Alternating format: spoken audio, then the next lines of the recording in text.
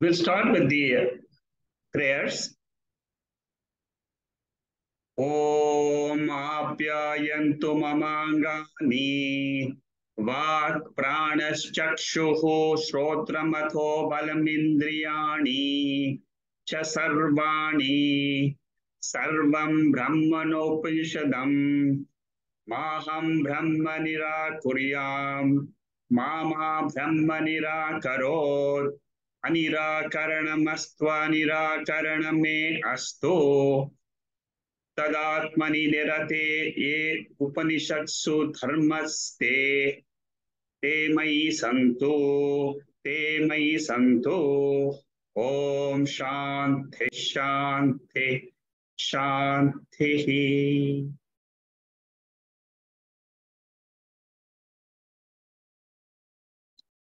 We are doing Keno Upanishad. We have finished the first chapter of the Upanishad, which has got 7 Mahavakyas. It's a brilliant chapter. Verse 1, verse number 2 and 3, then from verse 4 to 8. So 7 Mahavakyas are there in the first chapter. Last week, I started with the second chapter. Today, what I want to do is, I want to give you an introduction to chapter 2, which is given by Shankaracharya in his commentary. I found that introduction brilliant to understand the 5 verses of the second chapter. So I will go straight into the introduction portion. And here, what Shankaracharya is trying to bring out is that the entire first chapter is the teaching. What is the teaching and what is the definition of the reality in the first chapter? Or what is the definition of Atma? Shrotrasya Shrotram. It is the ear of the ear, eye of the eye, mind of the mind, prana of the prana. That is how the definition was given.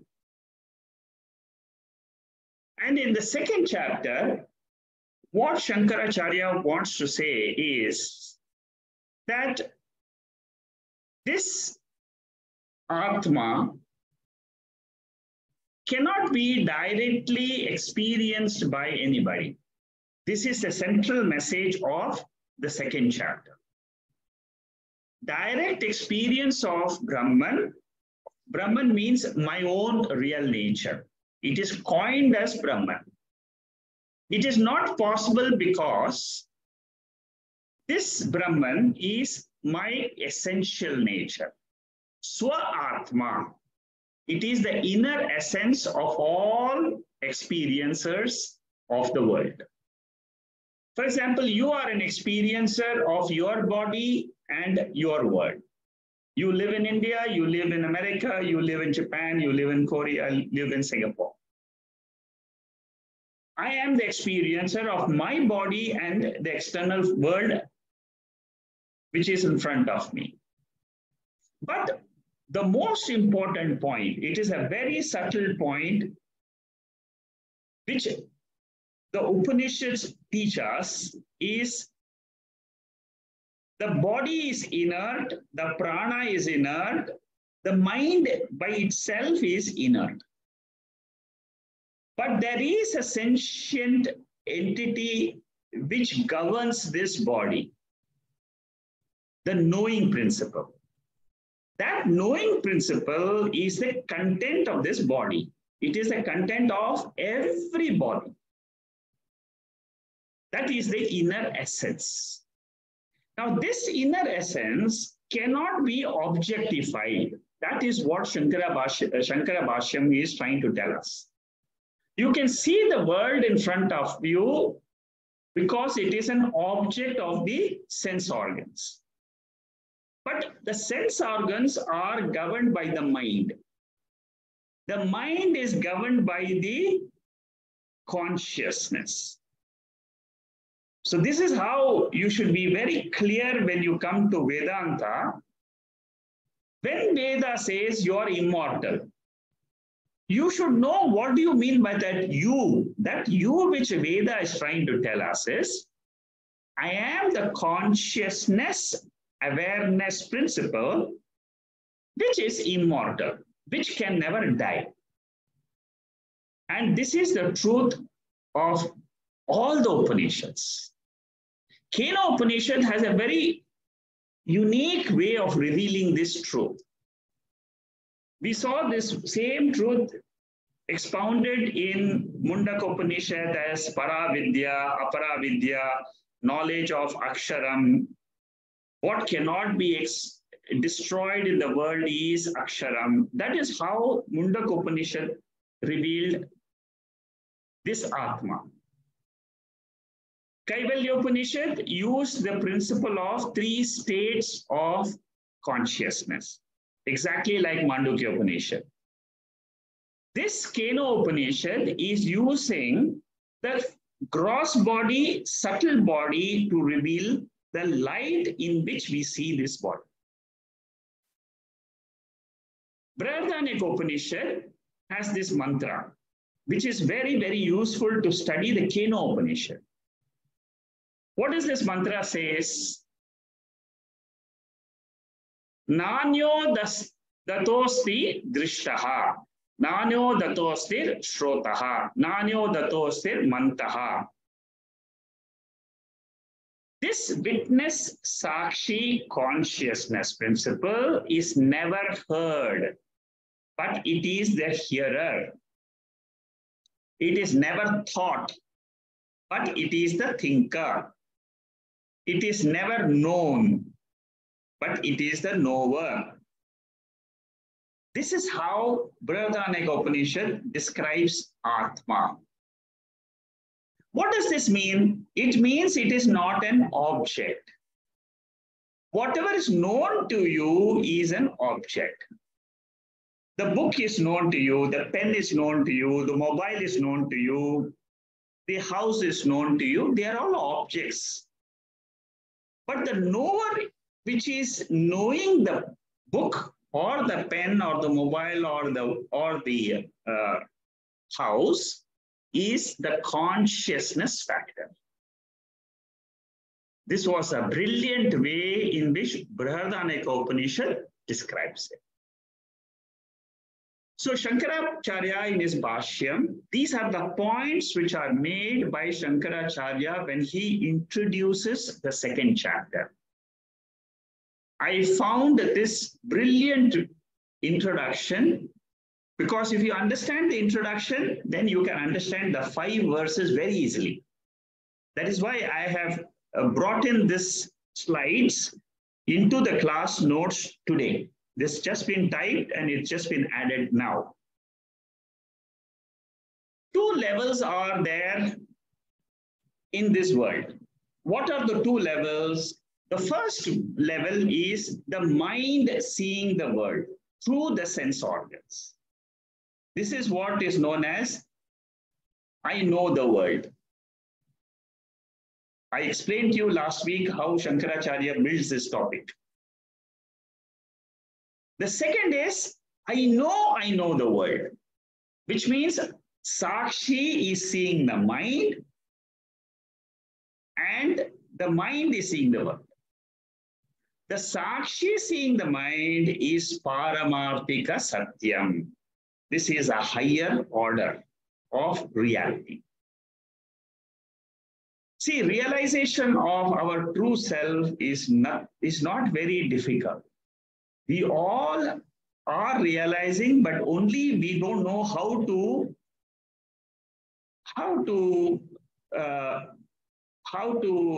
draw a conclusion from our experiences. I will explain that as we go down the slides.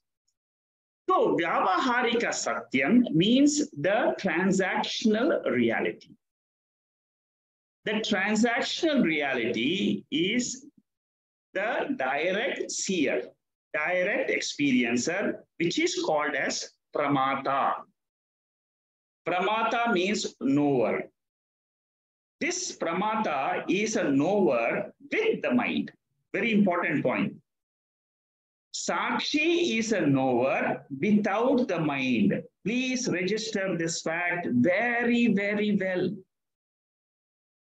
Because this is extremely important. People who have done Vedanta for 30 years, they say they have not realized the self because they have not understood the two terms in Vedanta.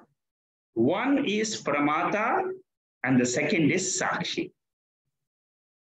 Whenever you use the word Sakshi, it is always without the mind. You have to drop the mind and say, I'm Sakshi.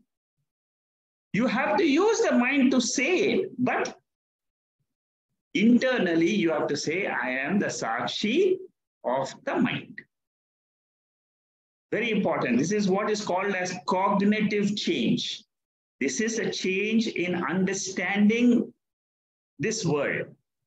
If I understand the world with the help of Shastra, I am a wise person. If I don't have the Shastra as the backup to understand the world, then I am ignorant person. Ajnani.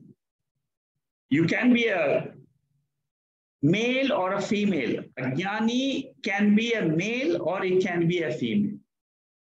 The sex has got nothing to do with the gender, has got nothing to do with the wise person.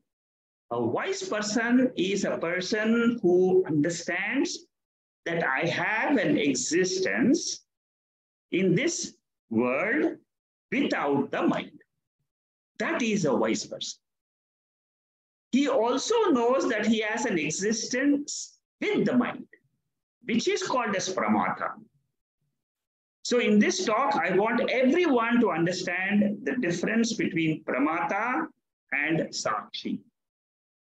Sakshi is without the mind. Pramata is with the mind. So whenever you say, I heard, I have seen, what happens is you are using the instruments called as the sense organs, the mind, the body. So when you're using the sense organs, it is called as Pramata. Pramata is another name of Jiva, who is in this body, the soul in this body. So the soul in this body, when it is using the instruments, it is called as Pramata. The same soul, when it is not using these instruments, as in the deep sleep state, it is called as Sakshi. It is the same entity. Same Sakshi is the Pramata. Same Sakshi is the ego I. Don't forget this. These are fundamental technical points. I'm making it very simple so that all of you can understand. This chart here is brilliant chart. It's a very, very beautiful way of understanding Vedanta. If you miss these points, you will find what is this Shrotrasya Shrotram, Manaso Manoyat, all that we don't understand. Keno Upanishad is a very, very high quality Upanishad, very, very intense Upanishad. It's got very deep meaning in it.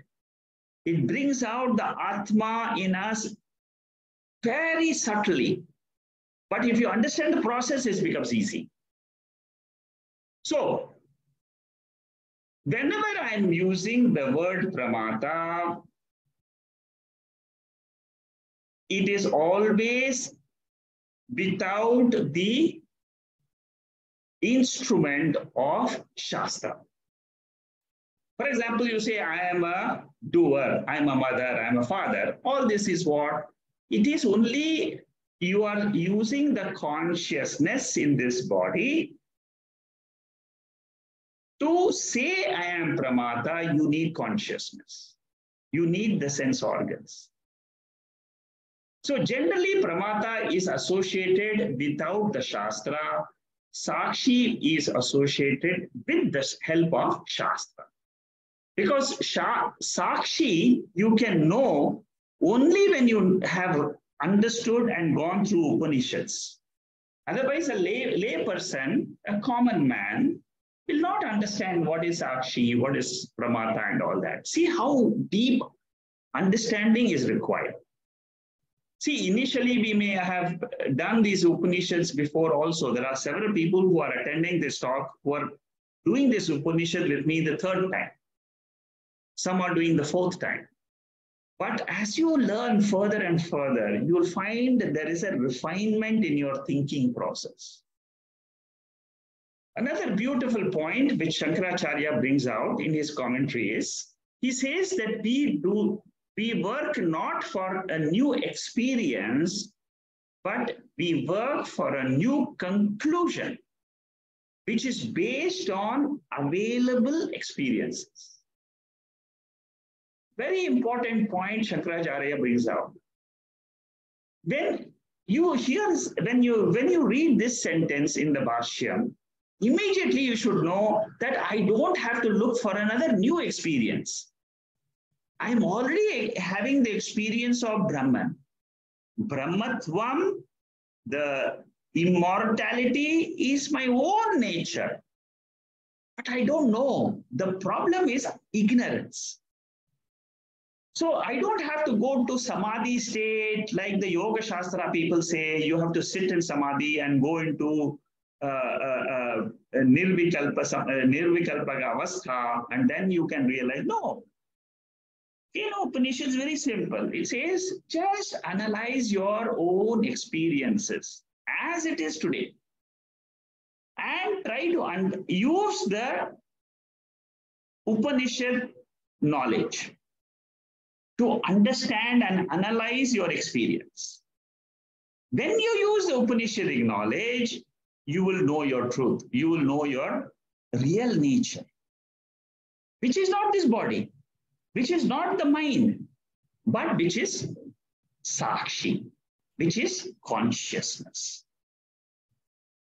So with the help of Shastra Pramanam as the source of knowledge, I declare I am not the Pramata, but I am the Sakshi, not now, not yesterday, not tomorrow, but all the time.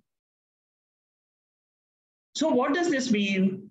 I am Sakshi, I am Sakshi, I am Sakshi, I am consciousness, I am awareness, is continuously the experience of all of us.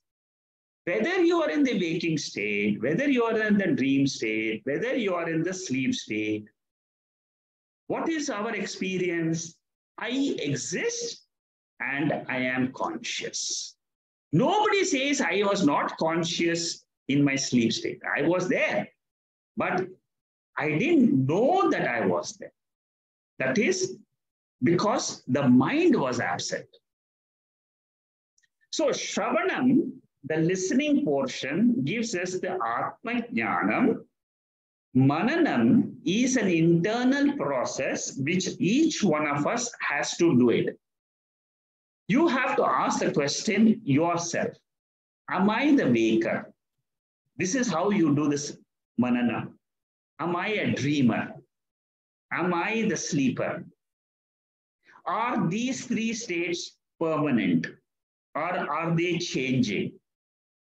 If these three states are changing, then it cannot be me, because my experience is what?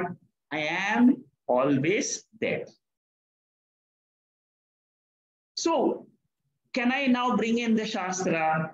Shastra means the Upanishadic statement. It says that Atma is other than the three states. Ah, now I get it. Yes, yes, yes. This is Sakshi. That is what is called as Mananam.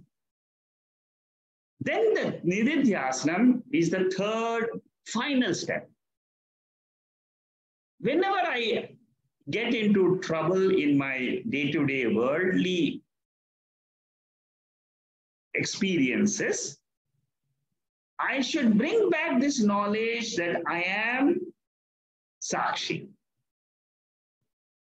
Because that will give me the freedom from any sorrow, any type of sorrow, whether it is sorrow, physical sorrow, mental sorrow, social sorrow, any type of sorrow.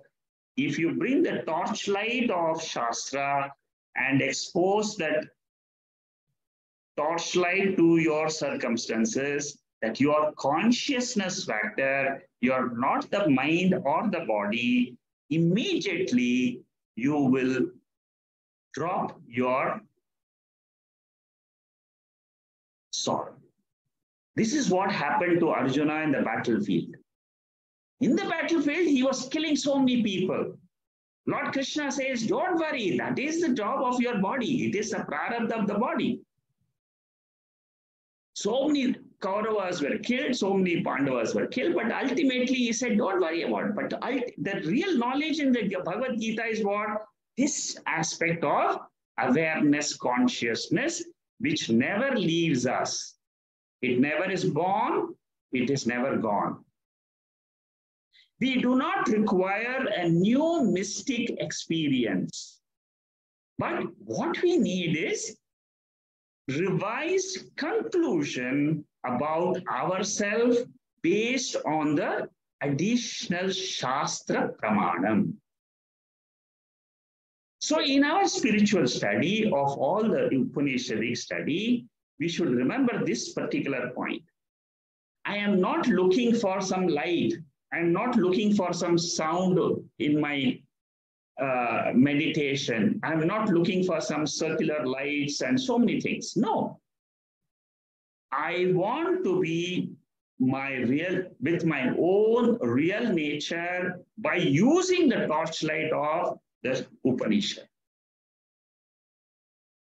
For example, we use a microscope to see the organism. Organism can be seen by the physical eyes, but you can't go to the depth of understanding. When you look it through the microscope, what happens? You go to the deep nature of that organism. Suppose you want to see a star. You can see a star from your eye with your eyes, but it's like a dot. Suppose you bring in the the telescope, another instrument. What happens? I can see this red circle of the Saturn. I can see it much more clearly.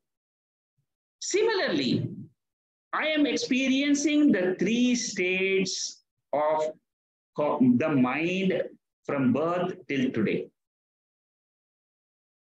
All of us. Every day we go to sleep, every day we are awake, every day we dream. But have I known what are the three states? No. How do the three states come? Do I know this? No. How does the sleep state come? How does the waking world resolve into the sleep state? How does the dream world resolve into the waking? How? The whole set of experiences which I have with my body-mind instrument, it resolves.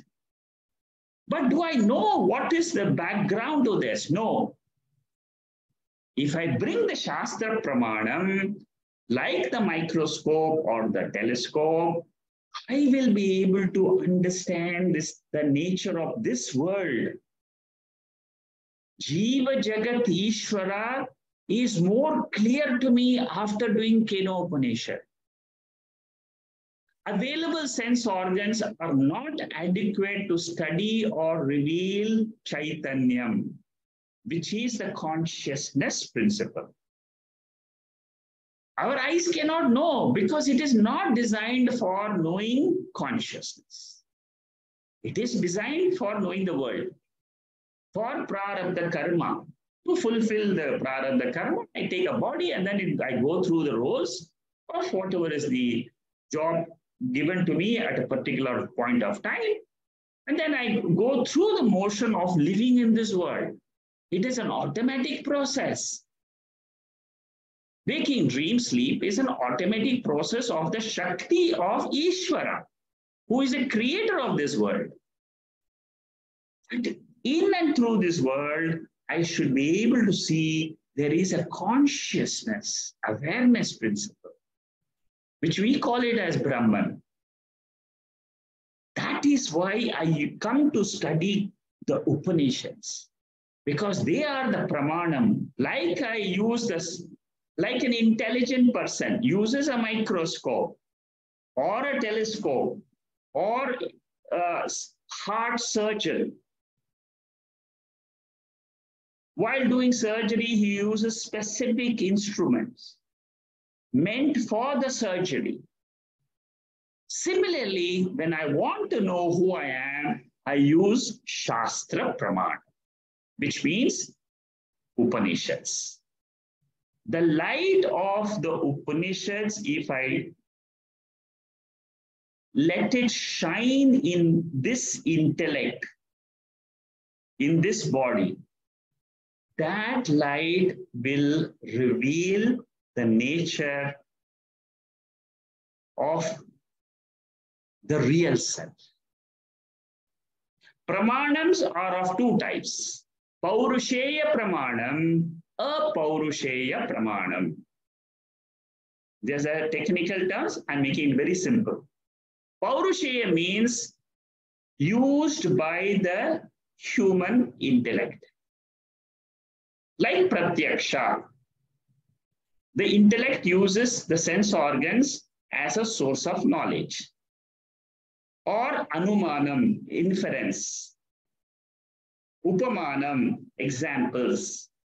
Arthapatti, another type of inference.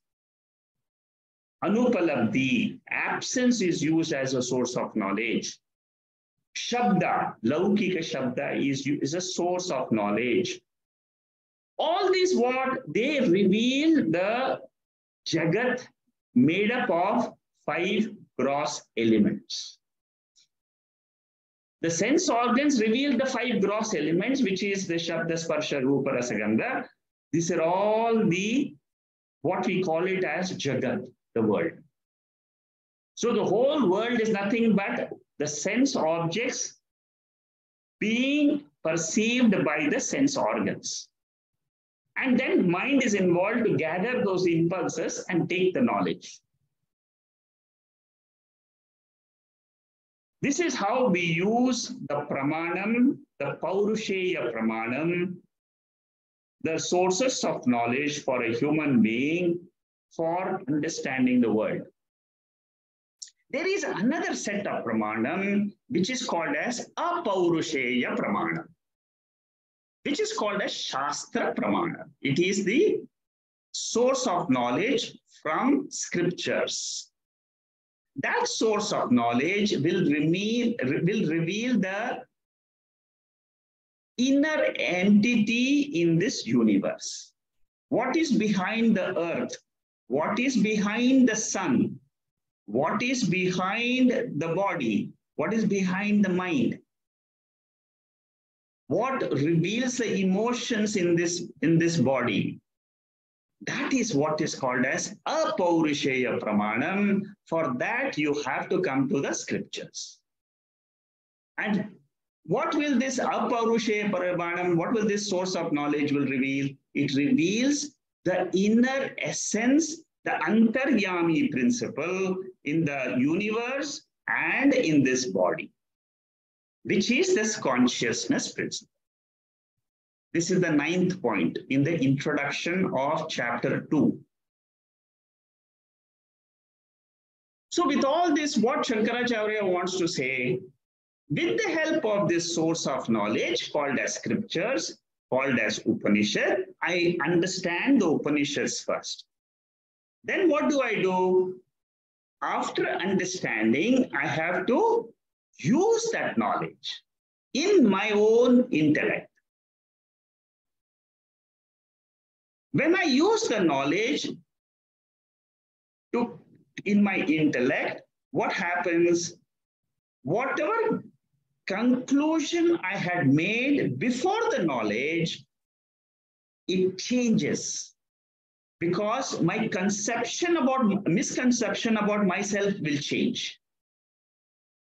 So what happens is Atma Jnanam leads to change in mindset, change in conception about myself. I change from I am the body or mind to I am the consciousness. This is one point which Shankaracharya brings.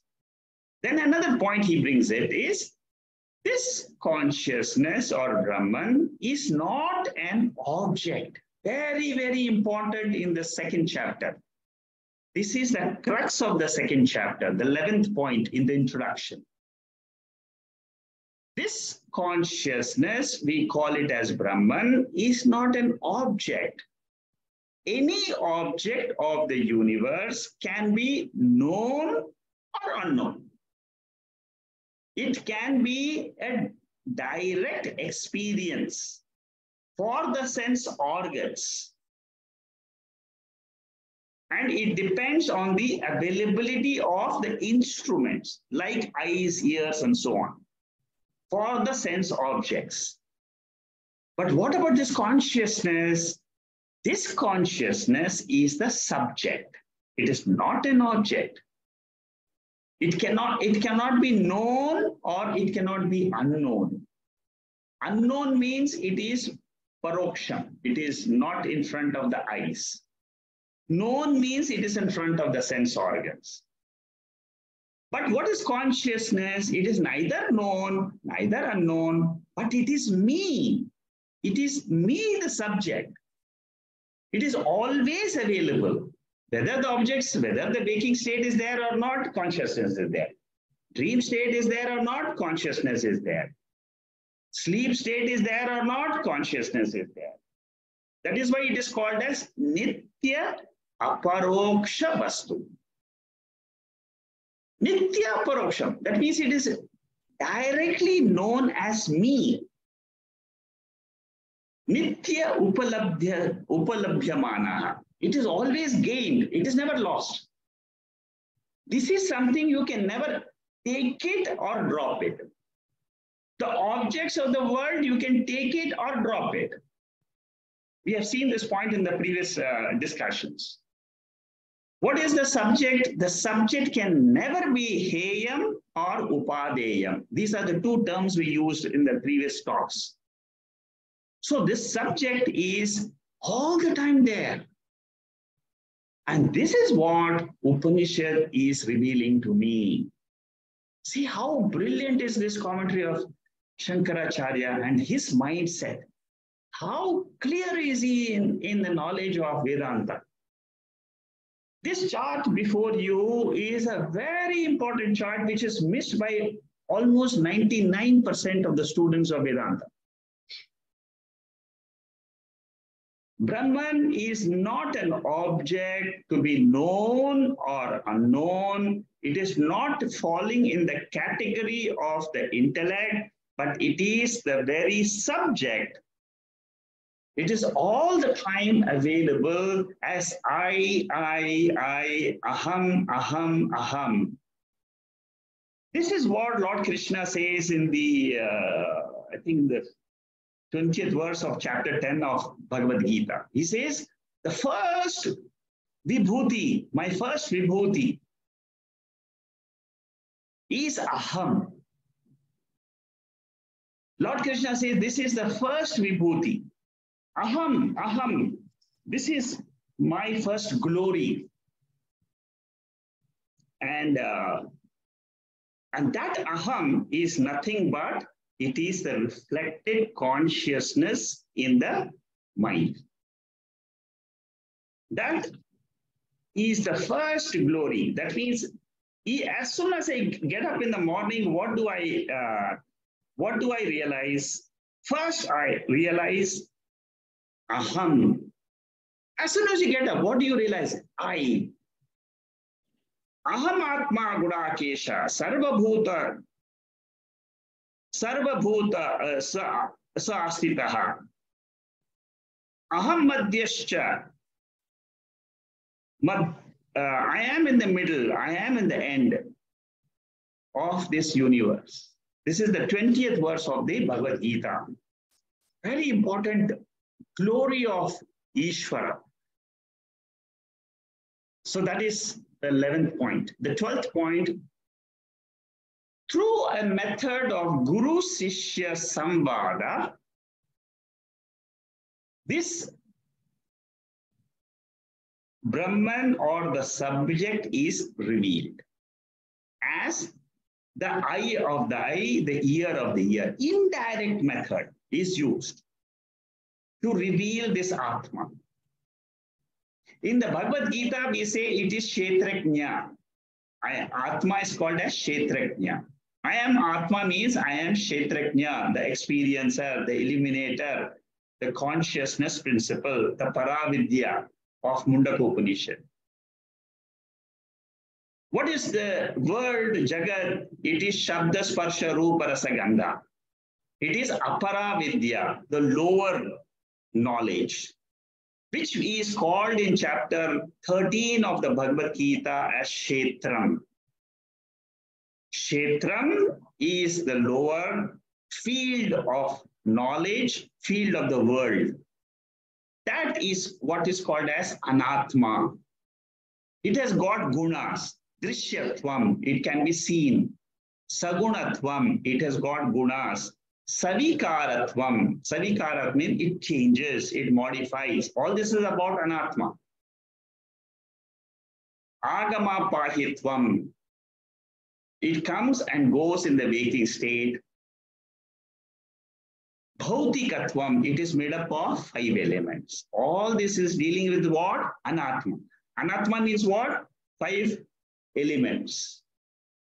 What about the Kshetrajna, the experiencer? It is always the consciousness principle. It is the ultimate experiencer. This ultimate experiencer has no connection ever with the Anatma. It is always there. It is always there in the sleep state, dream state, and in the waking state. It is not the 4th state, but it is the common state in all the 3 states. In order to teach the students, it is called as Turiyam, the 4th state. Yet, Chakshushana Pashyati, the eyes cannot reveal the object called as Atma. Atma is the subject. Objectifiability of Brahman is not there. So, eyes cannot see it. There is no question of direct experience of Brahman. That is what Shankaracharya says. Brahman is not far away, is not in front. Therefore, in the first verse of the 2nd chapter, the author uses the Upanishad uses the word Suveda. Suveda is there in the 1st verse.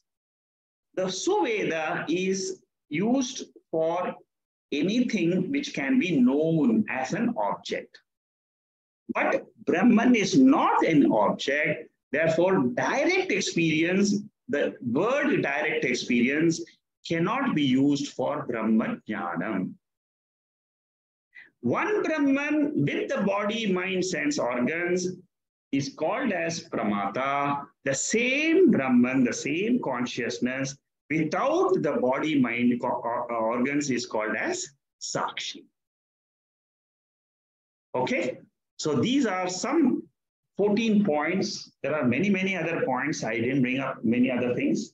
But when I exchange the notes to you, many of you had written to me last week asking for the Keno Upanishad Shankaracharya Bhashyam notes I have already sent to all of you who have asked for the notes, who will be reading the notes and sending me a feedback on those notes. Because these notes are very, very beautiful. They are very, very good in revealing our nature. But it requires patience. You have to go through it slowly, understand, digest that knowledge, make it your own knowledge to get the benefit out of these Shankara Bhashyams. See, when we do the Upanishads, initially just understanding what the Upanishad is trying to reveal is one thing. That is what most of the talks on Upanishads on the YouTube and all that you will find. But you cannot get moksha from that. The job of moksha is in the second stage of mananam and nididhyasana. Mananam is a process of digesting that knowledge, churning the knowledge in your own mind, and then taking the juice out of that knowledge and making that as your own nature. After you got the clarity of the knowledge, the last portion, nididhyasana, is fairly simple. You just have to say, I am Atma all the time. All the time.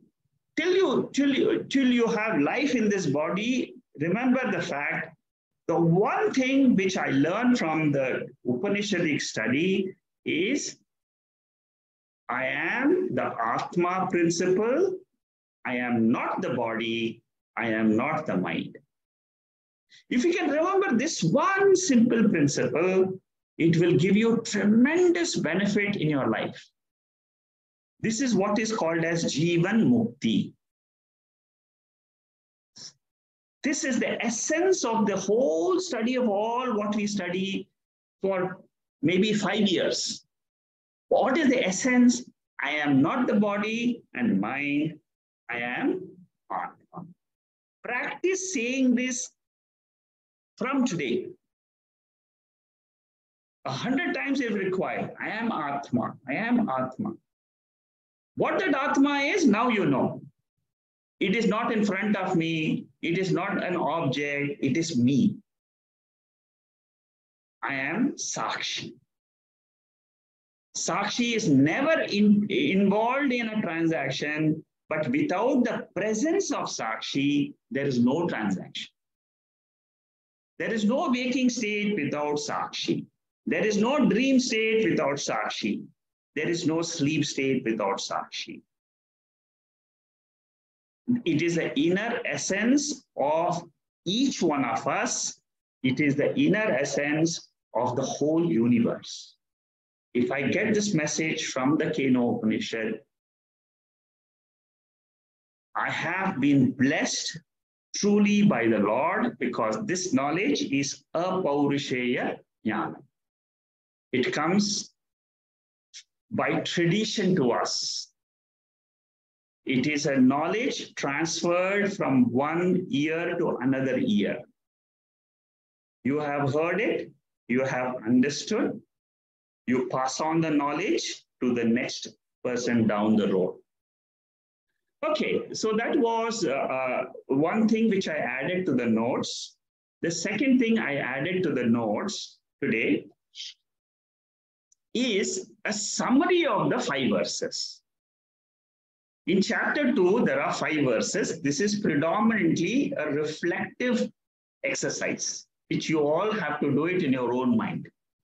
Like the student of Keno Upanishad did it, we all are students of this Upanishad. We have to practice this in our own mind. Before I go ahead with this 5 verses, I thought I will give you a summary, because if you understand the summary, then when you go through the verses, very simple. So now, after giving you the introduction, I will now, for the probably the, let me see how much time it takes, but I think it'll be good to see the summary. And I have added the summary at the end of the 5th verse. in the notes now today, I have added it. It is not there in this notes which I circulated to you. But if somebody is interested, I can just send it. If you like it, you just listen to it. And both the introduction and the summary have been added today. What are these 5 verses? I'll quickly run through them so that you understand the gist of the 2nd chapter. The reason I brought this summary is because for the next 2 weeks, there won't be any sessions. But you can go through these notes of the 2nd chapter consisting of 5 verses, understand it, reflect upon it. In the next 2 weeks, that means on the, today is the 1st, on the 8th, next Saturday, and on the 15th, the following Saturday, 2 Saturdays will not be having sessions. Our next session will be on the 22nd. I'll be back to Singapore on 22nd morning, and same day evening, I will have the sessions. You will get the invitation on the 22nd. Okay, what are the 5 verses? And what is the inner essence? What is the content? What are they trying to say? In the introduction, I've said the whole 2nd chapter is nothing but is an extension of the 1st chapter. Brahman is something which is called as consciousness. It is not a part, product, or property of the body-mind complex. That is the essence. Now, there are a few other things which might be we should know about this Brahman, this consciousness. The first verse says, it is not known, it is not unknown. It is neither a known entity, it is neither an unknown entity. What does this mean? It only means it is not available as an object for the intellect. Anything to do with the intellect, when the mind is in operation, you will have either known to you or unknown to you. For example, general existence is called as Brahman. General existence, it never leaves us. Similarly, general awareness, it never leaves us. General existence, general consciousness is our nature. It cannot be. It's like the fire. Fire, the light in the fire, the burning capacity of a fire, this is used by Shankaracharya in his commentary for the first verse. What he says in the commentary is, like a fire cannot remain without the burning capacity. Similarly, I cannot exist without existence or consciousness. Without Sat and Chit, Sat and Chit is my nature. Very subtle point, but pick it up, pick it up. This is what is called as realization. This is what is called as self-realization. This is what is called as I know my real nature. So the general existence is called as Sat, is called as Brahman. It is always there. But what about the Jiva? Jiva is called as particular existence, either in the waking state, or in the dream state, or in the sleep state. So the individuality will come, it is called, when the individuality comes, there is a reflection of this consciousness in the medium. In the waking state, the reflection is there in the body. In the dream state, the reflection is there in the mind, predominantly. In the sleep state, the reflection is neither in the mind, neither in the body, it is in the causal body, which is called as ignorance. And what is this ego in me? Ego is nothing but waker plus dreamer plus sleeper. It is the wearer.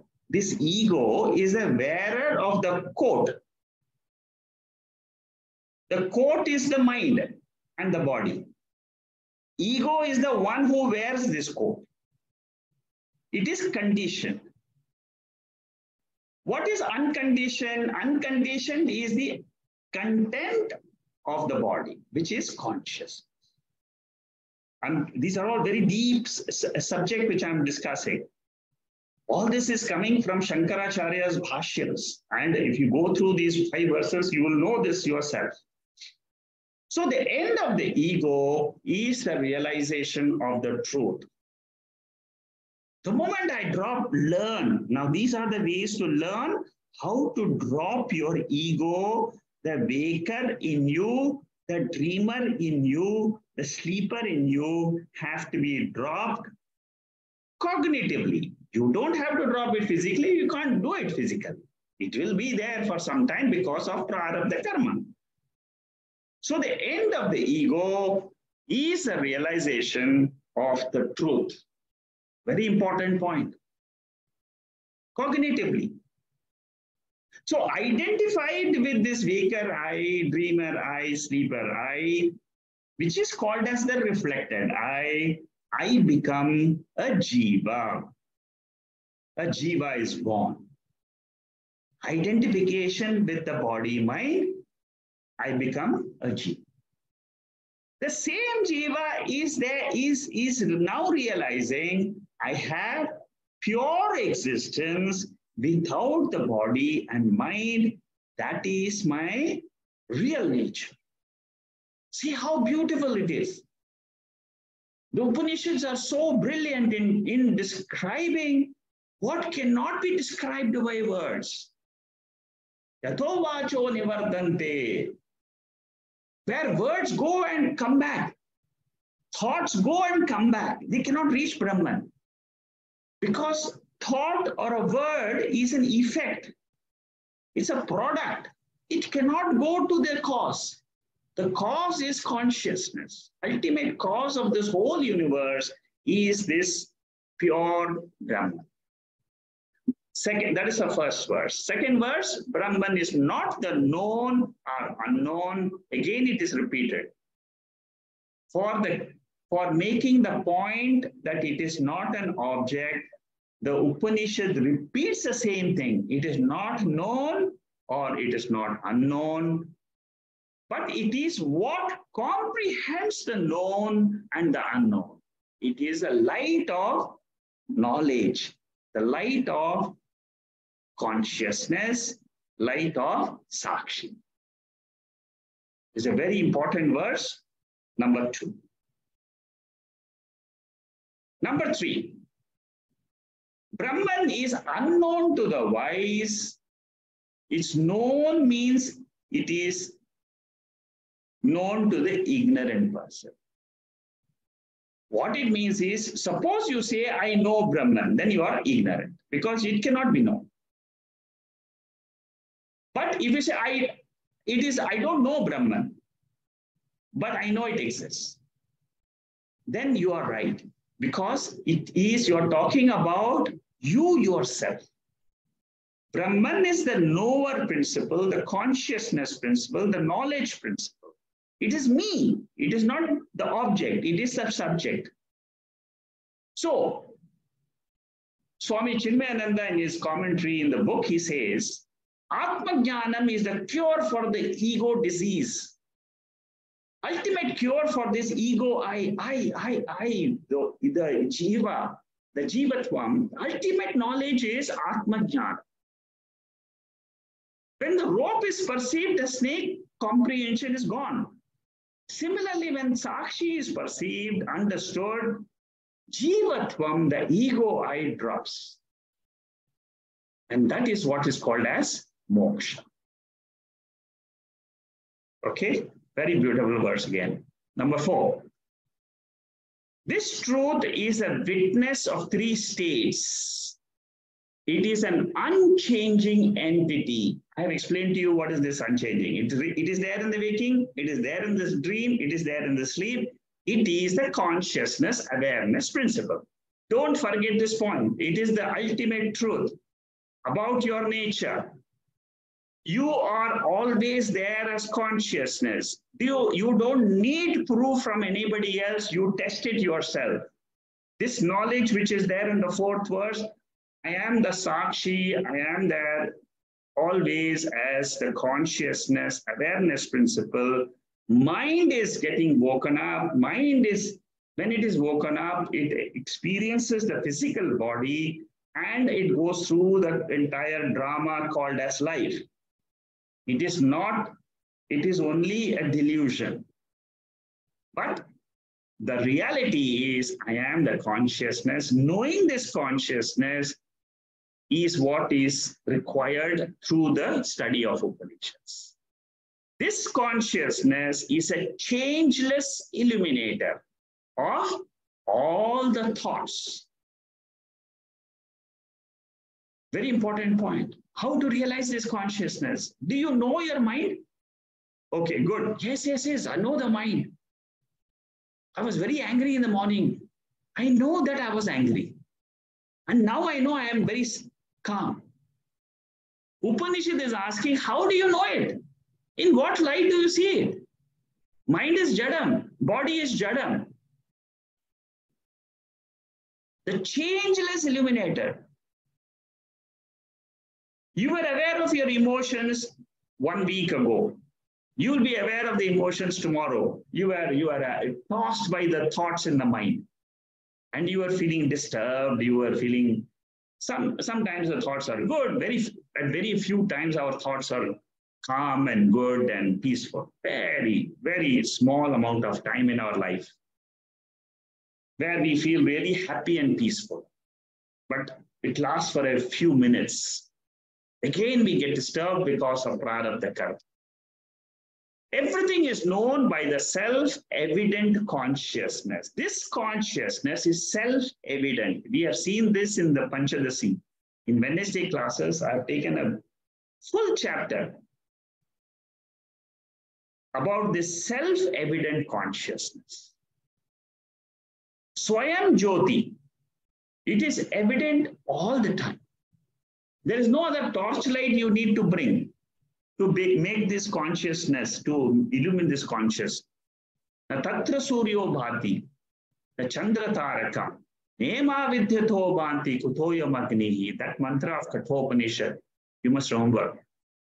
Whenever you think about yourself, you remember, I am the ever-evident awareness principle. Brahman is an independent entity. That awareness principle does not depend on the world. As you know, in the sleep state, there is no world. There is no body. There is only ignorance in the sleep state. I don't know myself. I don't know the world. I don't know anything. That is what is called as Mula Avidya. It is called as causal body. You bring the torchlight of Upanishad and show it in the causal body to wake you up from that Mula Avidya to who you are. So Brahman is an independent existent principle.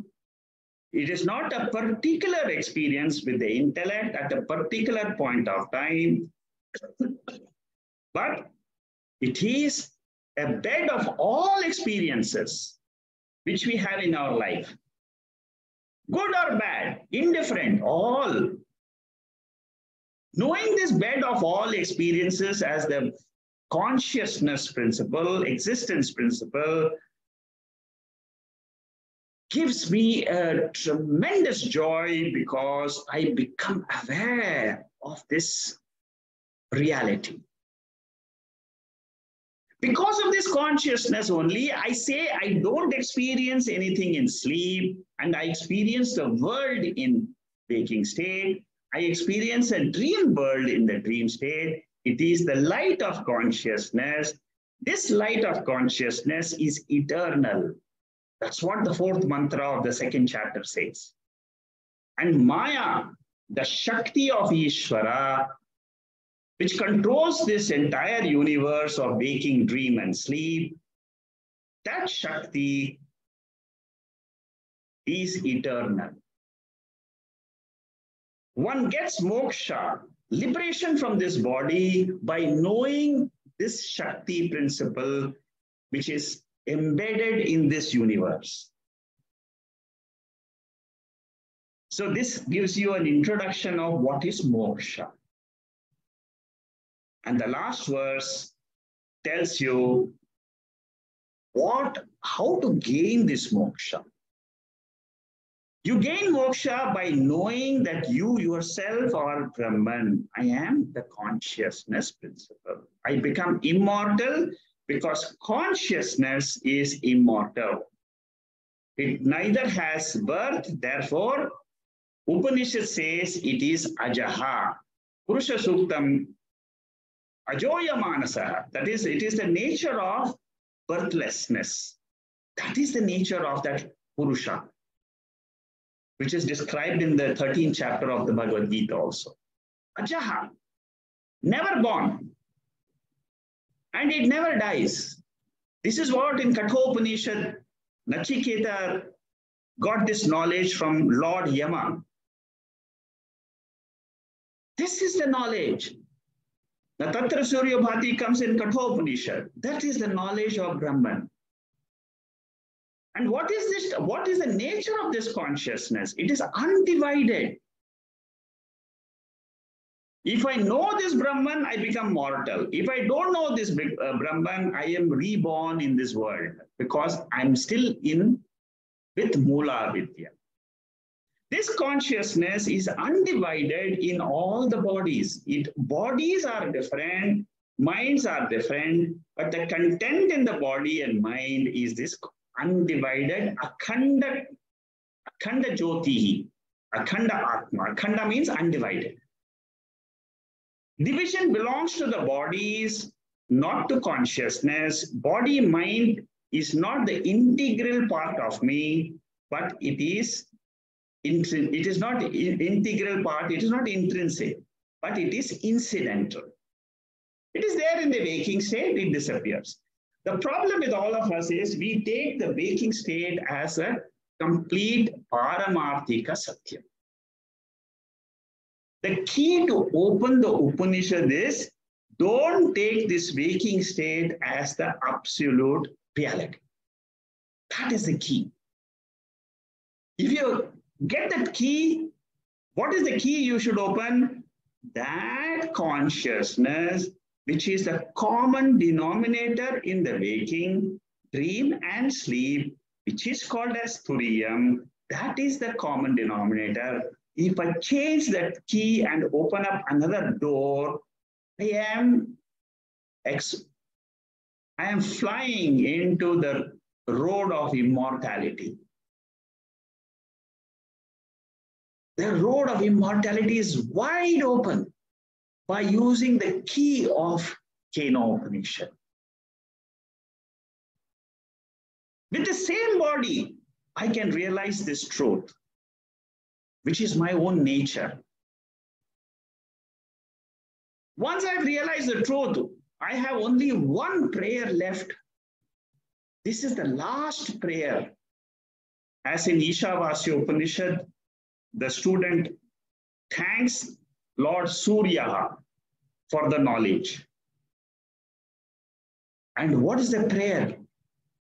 You thank the 5 elements, Panchabhutas, the Lord Fire, Agni Devata, Prithvi Devata, Vayu Devata, Akasha Devata, Varuna Devata. These are all 5 Devatas which have been holding this body for me, for the Jiva, the content, the soul in this body.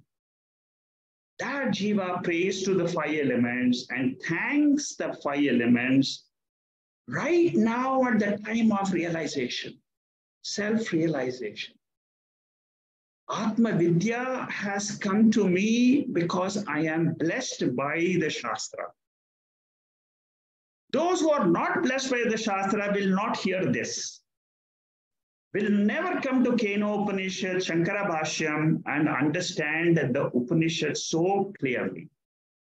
So ultimately, at the end of chapter 2, each one of us can say this prayer to the 5 elements, thank the 5 elements to hold this body till this knowledge has come into this intellect, and say, you have given me a treasure so precious. I cannot, there is no words to describe And while the body is there, you surrender the body to the five elements and say, from now on, it is you, the Devatas, who control this body. I am ever free.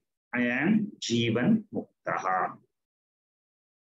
That is how Keno Upanishad, the second chapter, ends. It's very beautiful summary and a very, very profound introduction, which I gave today in this talk today for almost more than an hour.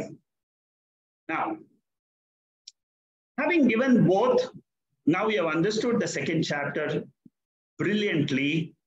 It is only a question of reading through the notes. You will be able to understand every word in the notes from verse number 1 to verse number 5. You can read it during your next 2 weeks, but I will try to go through this now, one by one, and then we'll continue it when we come back. But don't forget today's talk, very important talk. Re-listen this talk again and again so that you understand what is Keno Upanishad and how it's so beautifully structured. The first 8 verses in the chapter 1, 5 verses in chapter 2, 13 verses. Shravanam is in the first 8 verses. Mananam is in the second 5 verses. So once you have done these two, Nididhyasanam is something which you practice yourself. Because you have understood the truth, now you all have to only practice Nididhyasanam, which means remembering that I am consciousness throughout my life. Let the experiences come and go. They are mortal. They are changing. But I, the experiencer, never change. Today I am the experiencer, consciousness, Atma. Tomorrow I am the changeless experiencer, consciousness, Atma.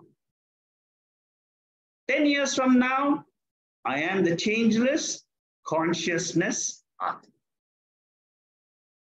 If this lesson is understood, you have understood not only Keno Upanishad, but you have understood the gist of all the 12 Upanishads.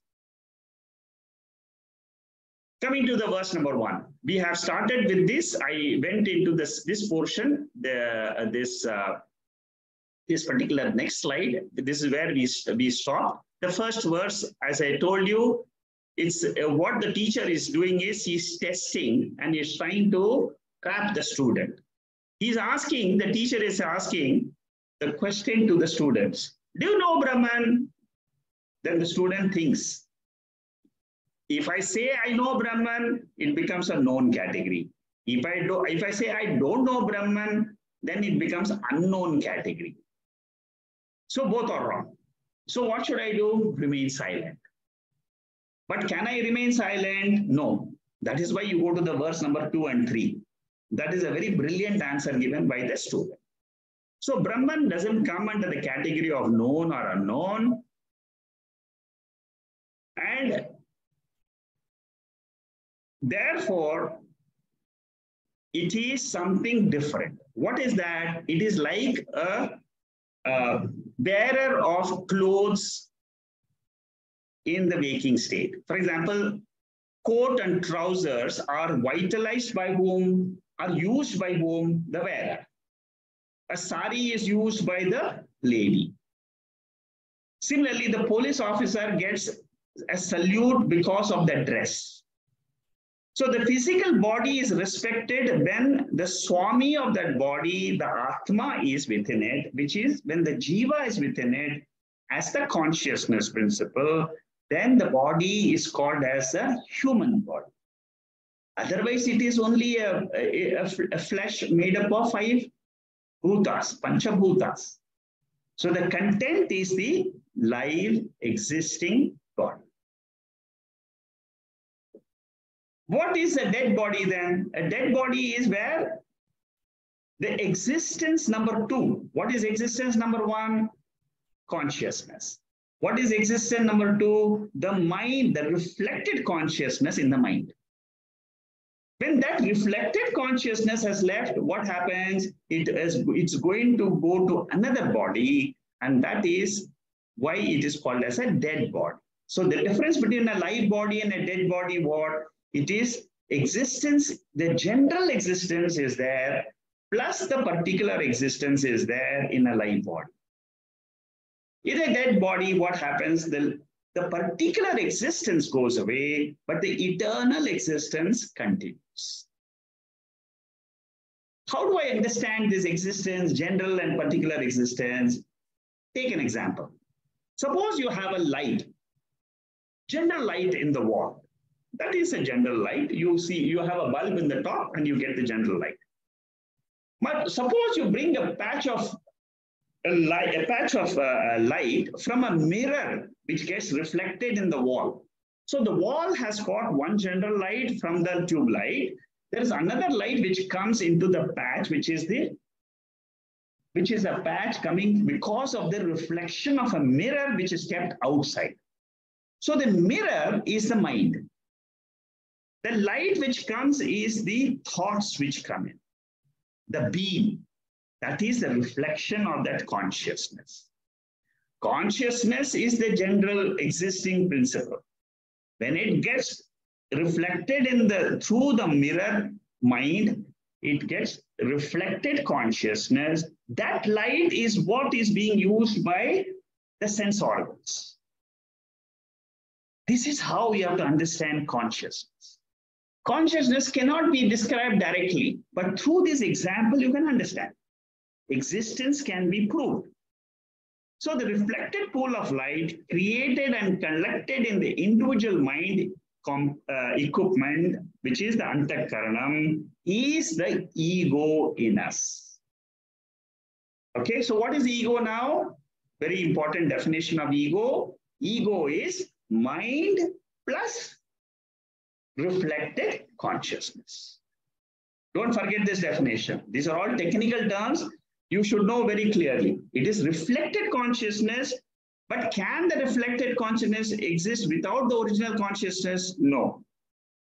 It can never exist. Okay? So that is what is being explained in this diagram here. This particular wall. In the wall, there is a reflection. The general existence is the general light principle. In the mind is what? It is the mind is a medium. It is like the mirror, which because of the mirror only you are seeing that patch of light of the consciousness. When the mirror is gone, what happens? For example, in sleep, that mirror is not there. Therefore, what happens? You are living with your own nature. That is why I tell you all the time. In sleep, you are in your own original nature. So if you want to know who am I, try to understand, think in the waking state, what is my nature in the sleep state? Pure consciousness. No world, no body, no mind, but you exist or not? Yes, yes, yes. That is your nature. Brihadaranyaka Upanishad, Prashna Upanishad, Chandogya Upanishad tells me repeatedly, when you are sleeping, you are in the lap of your intrinsic nature consciousness. But in sleep state, you can't realize it because that is tamoguna. In the waking state, yes, I can remove that guna and become gunatita atma. Because the same atma is there in the waking state also. But in the waking state, very difficult for me to understand this atma. I use the torchlight of the Shastra, which tells me how to bring the dream state and see the Atma, how to bring the sleep state in the waking state and see the Atma. In the waking state, I use also the same torchlight to drop the mind cognitively and understand the reality right now while listening to this talk. You can drop your mind cognitively and be yourself. If you are able to do it for one split second, you have seen the glimpse of that earth. Seen not physically through the eyes, but know it. So the mind is either clean or dirty, convex or concave. The mind can have different type of thoughts, and that is what is called as conditioned Atma. Condition means it is a container with the water. What is pure consciousness? Water alone. But without the water alone, you cannot, you need a conditioner. You need a glass container to hold that water. The mind is the holder of consciousness. That is why in Taittiriya Upanishad, it says, Yo Veda Nihitam Guhayam Parame Vyoman. In your own intellect, know that consciousness. You cannot know it outside in a tree or at the wall or in the outside world. No. That consciousness can be known only inside your mind. The instrument is necessary for all intuitive experiences. The tossing of the mind is due to the vasanas. Bhakti sadhana removes the vasanas to a limited extent. Japa is a remembrance of the Lord. Again, it reduces the vasanas. Slowly, I try to use these other steps like yoga, like pilgrimage, temple visits. All that is a help to calm my mind. And why do I need to calm the mind? To realize the unconditioned pure Atma. See, we are all seekers of moksha, liberation from this mind that is primary. And what do I realize? Nitya moksha is my real self. It is all, I'm always free. So the truth has nothing to do with the conditioning of the mind. It can be reached with or without the manifestation of the mind. So if you think that you know Atma, you know very little. That is the essence of this first mantra.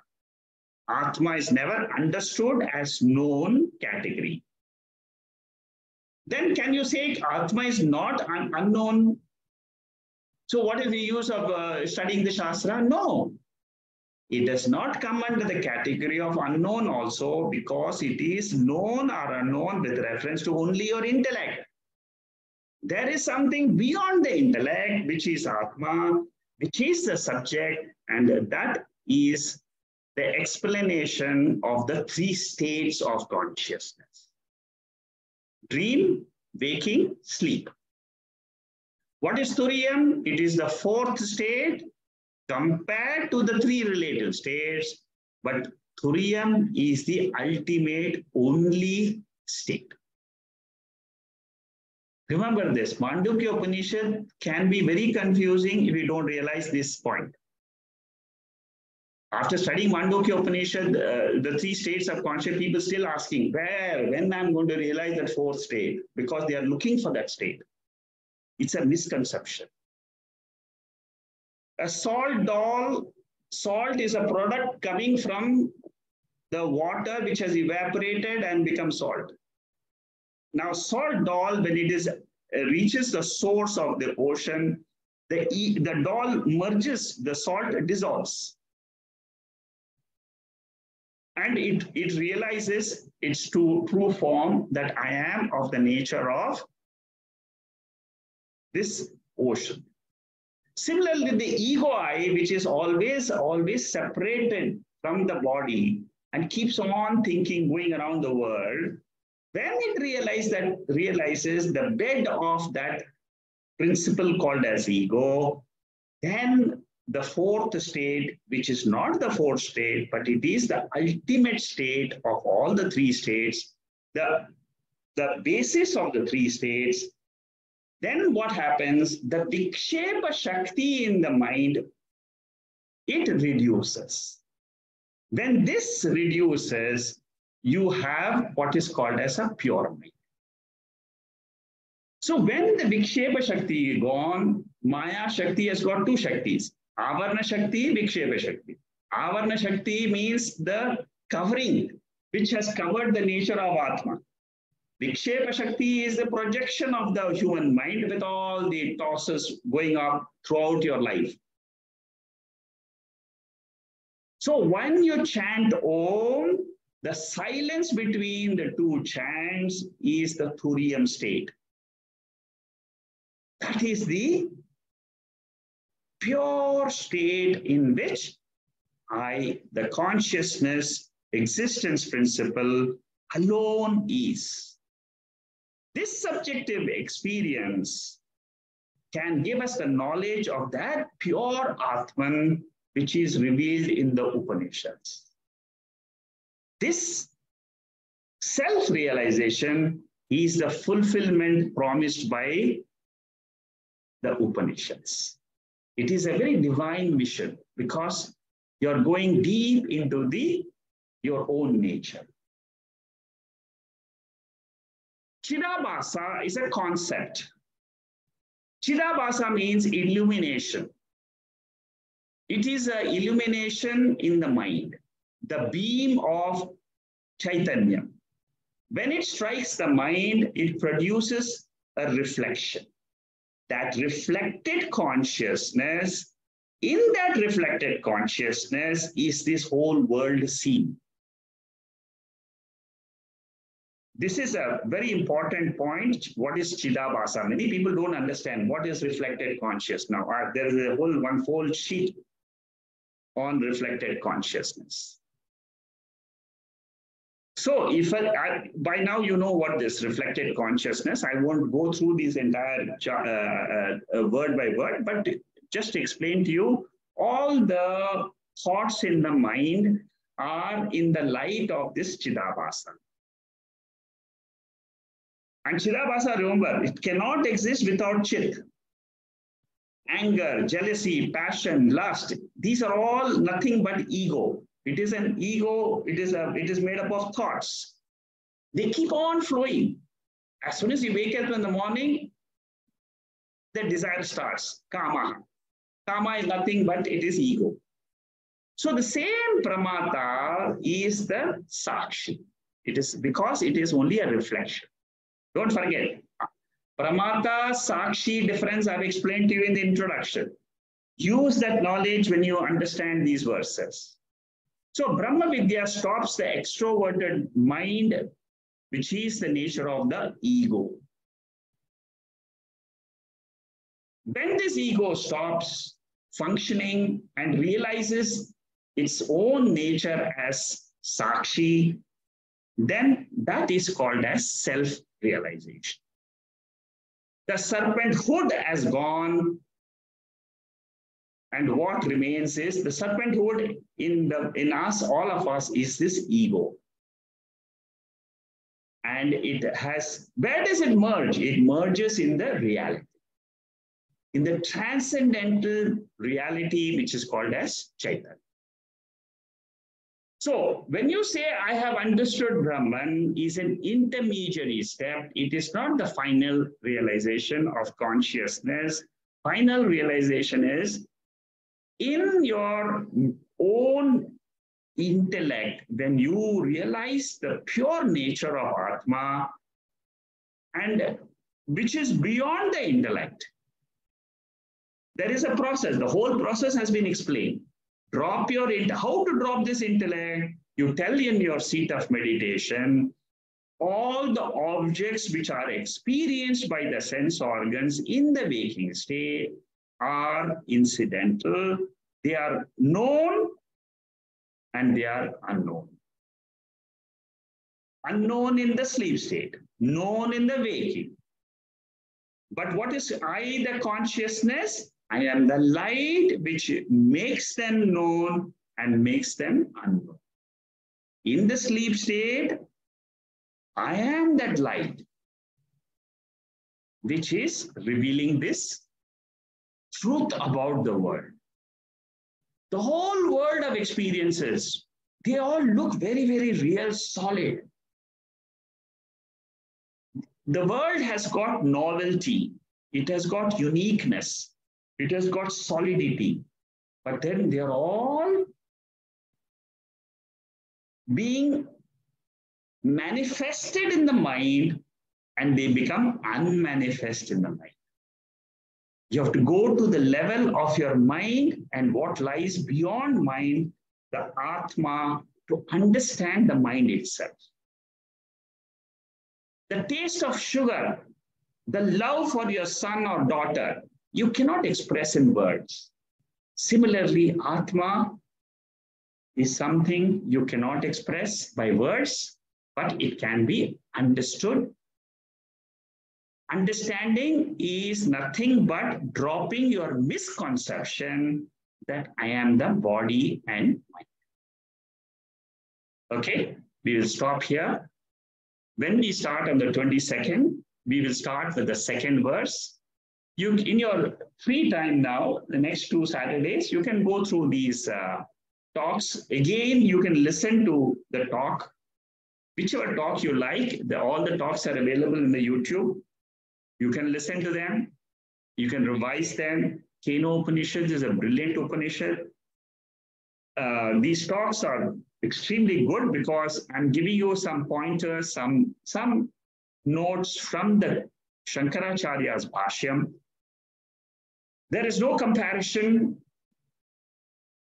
in this world with reference to what you can learn from the commentary of Shankaracharya on all these Upanishads.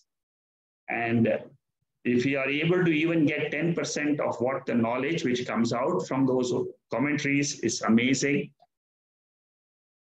So with this, I will close. So please remember, there is no class next week and the following week.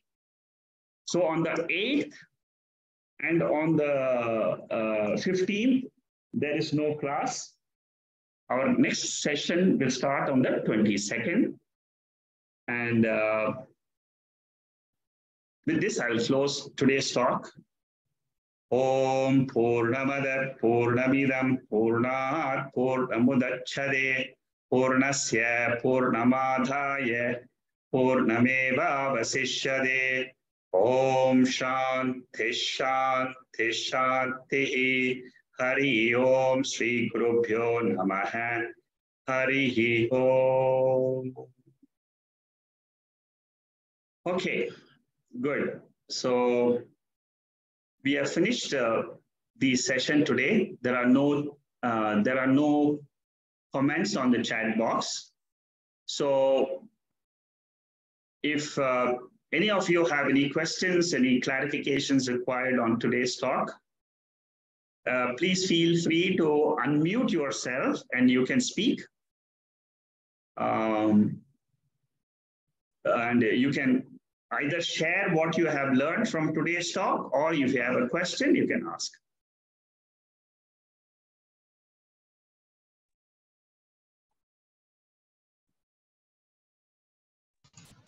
Secretary, you have one.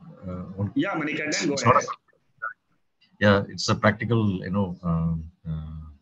experience. When you say about when we face a problem in our life, we have to take the torch of Upanishad to realize that we are the consciousness. Yes. But very difficult to trigger that the knowledge Yes. when we get into the action and we forget ourselves, that our true nature, and get into the ego. Okay. So I understand your question. Yeah.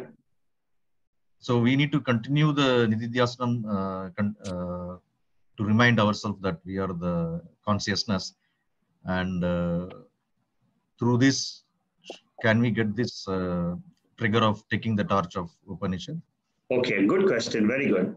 See, this is an extremely practical question. Manikandan is absolutely amazing when it when it comes to asking exactly what one needs to live in this world. See, what you should remember is the following. Whenever you're in the waking state, experiencing and going through your roles in life, you are a mother, you are a father, you are a teacher. Um, what happens is you remember that there is something called as prarabdha karma. So you see, while you're going through your life, there are two aspects. One aspect is when you're going through the role itself. At that time, you cannot bring your knowledge of the truth, torchlight, and all that like that. Because that is prarabdha karma, your body and mind is active, totally active in the world. You are a teacher, you're teaching, you are a worker, you are working in a laptop. That is at that time no use to bring Atma and nothing. So don't look at bringing, even when there is a problem, suppose there is a problem in the office, you're going through finding out solutions, or in the family, there is you have certain situations in the family, you argue, you put your point. At that time, it is not required to bring Atmajnana. When do you bring Atmajnanam? That is the next question. That is, when you have finished your transaction and your mind is going through that transaction in your own as a memory, that is what is called as samsara.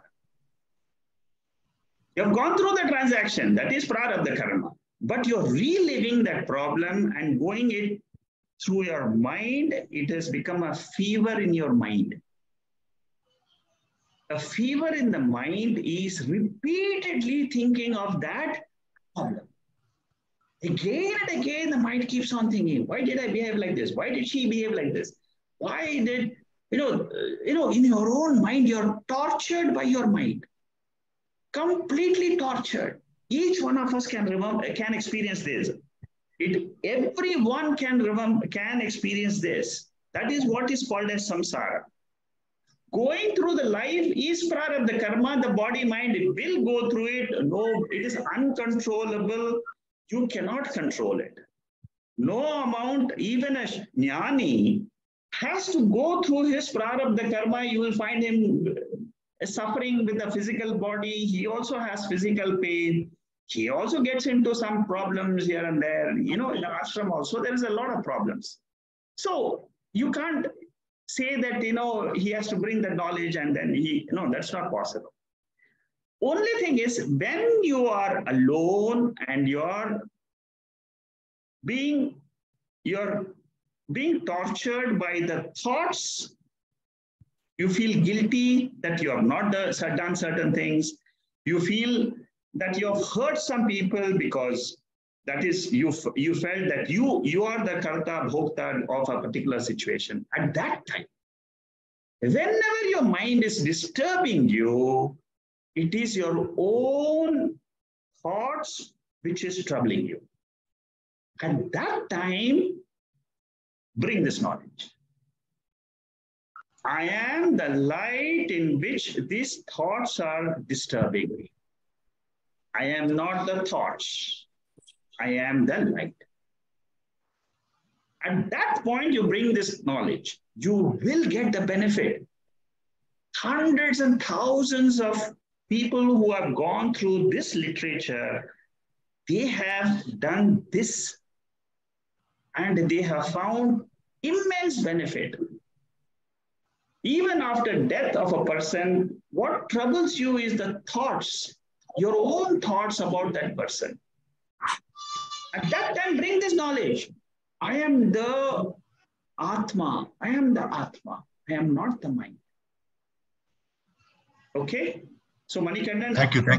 Thank you. You understood the difference? Yeah. Yes, it's a very, very useful, teaching. So you see, this is given in Panchadasi. It's one of the chapters of Panchadasi. there's one chapter which talks about the fever in the mind, and that is what is called as the samsara. Vidyaranya Swami describes this fever and he says, get rid of this jwara of the mind and you become aware of it. This jwaram of the mind is the samsara which is troubling us. All the jivas, they can't drop their roles because they are a father. They have to follow the role of being a father. So they cannot drop the roles and start saying that, okay, I'm a liberated person. No. Play your roles while you are living in the world, but let the roles not affect you and create samsara. Thank you, sir. Thanks a lot. Vedanta helps you to come out of that samsara. It cannot help you to come out of the actual role play. Actual role play is Bhagavan. It is the prarabdha karma. There is a universal law. You surrender the body and mind to that Ishvara, Ishvara Sarva Bhutanam. That is your mental surrender to the Creator. And then you live a Jivan Mukta life. Okay, thank you, Manikandan. Shanta has a question. Shanta, what is it? Can you go ahead? Namaste, Moday. The question I have got is, yes, in second chapter, Bhagavan does answer to Arjuna about, how does a gunatita or Sthita Prajna behaves. Now, from today's talk, when you said that, yes, the mind calms down when the mind is made of gunas, and therefore the thoughts come. But when mind becomes nirguna or, gunatita, then you won't have the thoughts in your mind. So how would you then do your prarabdha karma, or you become jivan mukta? And what is that in between state where you are walking towards gunatita and say you have reached the point, then you're not going to have thoughts, and your prarabdha karmas are not yet finished, or because that is something which you have to finish in your birth, right? Because it's an arrow which is shot out and it cannot be taken back. So how would you explain that state where, with reference to Keno Upanishad, because that sounds very easy to understand here. How would that state be where you are in between the two? Okay, it's a brilliant question again. Okay, see, this is an intermediary stage of a seeker. Then the knowledge of the Upanishads and the Bhagavad Gita has come to the seeker's mind, but it has not been absorbed and digested completely. When that knowledge that I am Atma is completely absorbed by the intellect, then this question is an intermediary question. It is an intermediary stage question when the seeker has come to realize there is some aspect in me which is Atma, but I am still not able to drop my thoughts or drop the prarabdha karma portion which the Upanishads reveal to me. There is that intermediary stage. This all seekers go through this problem. That is why you require a little bit more of manana. Let that knowledge, first of all, let that knowledge increase. Through the study of Upanishads, you will increase the knowledge of Atma. Then, through these talks, you will slowly realize, especially when you come to Mandukya Upanishad, you will understand the nature of the waking state, dream state, sleep state, and how to transcend these three states or how to transcend sattva, rajas, and tamas, how to transcend and always be in Turium state, always be in that pure blissful state. There is a process. That process is mananam and nididhyasana. What you are lacking today is these two aspects. You have the knowledge. So you have got Atmajnanam. Now, you have to remove the old misconceptions which you have in the intellect. The old misconception before the knowledge is what? I am the body, I am the mind. That misconception has resulted in a conclusion that I am a jiva. So 3 steps are involved. Jnanam, removal of misconception, reaching a conclusion that I am Atma. These are the 3 steps. So Shankaracharya brilliantly brings this point in the Keno Upanishad. In the introductory portion of the Keno Upanishad Bhashyam, this particular problem you are asking has been dealt. I will be writing some notes on this Keno Bhashyam. I have already sent out some 300 pages to some seekers. So if you go through those notes, you will understand your current problem, what you are facing. It will be there in that introductory portion, the 2nd volume. I have already sent out the 1st volume. It is there in the website also. Anybody can go and read it, or if you want, I can send it to you. So your question, coming back to your question is, what you have to do is remember all the experiences in the waking state is an appearance. It is an appearance exactly like your dream, but with the help of sense organs, you are experiencing a solid world. In the dream, it is not a solid world. It is a very pratibhasika satyam.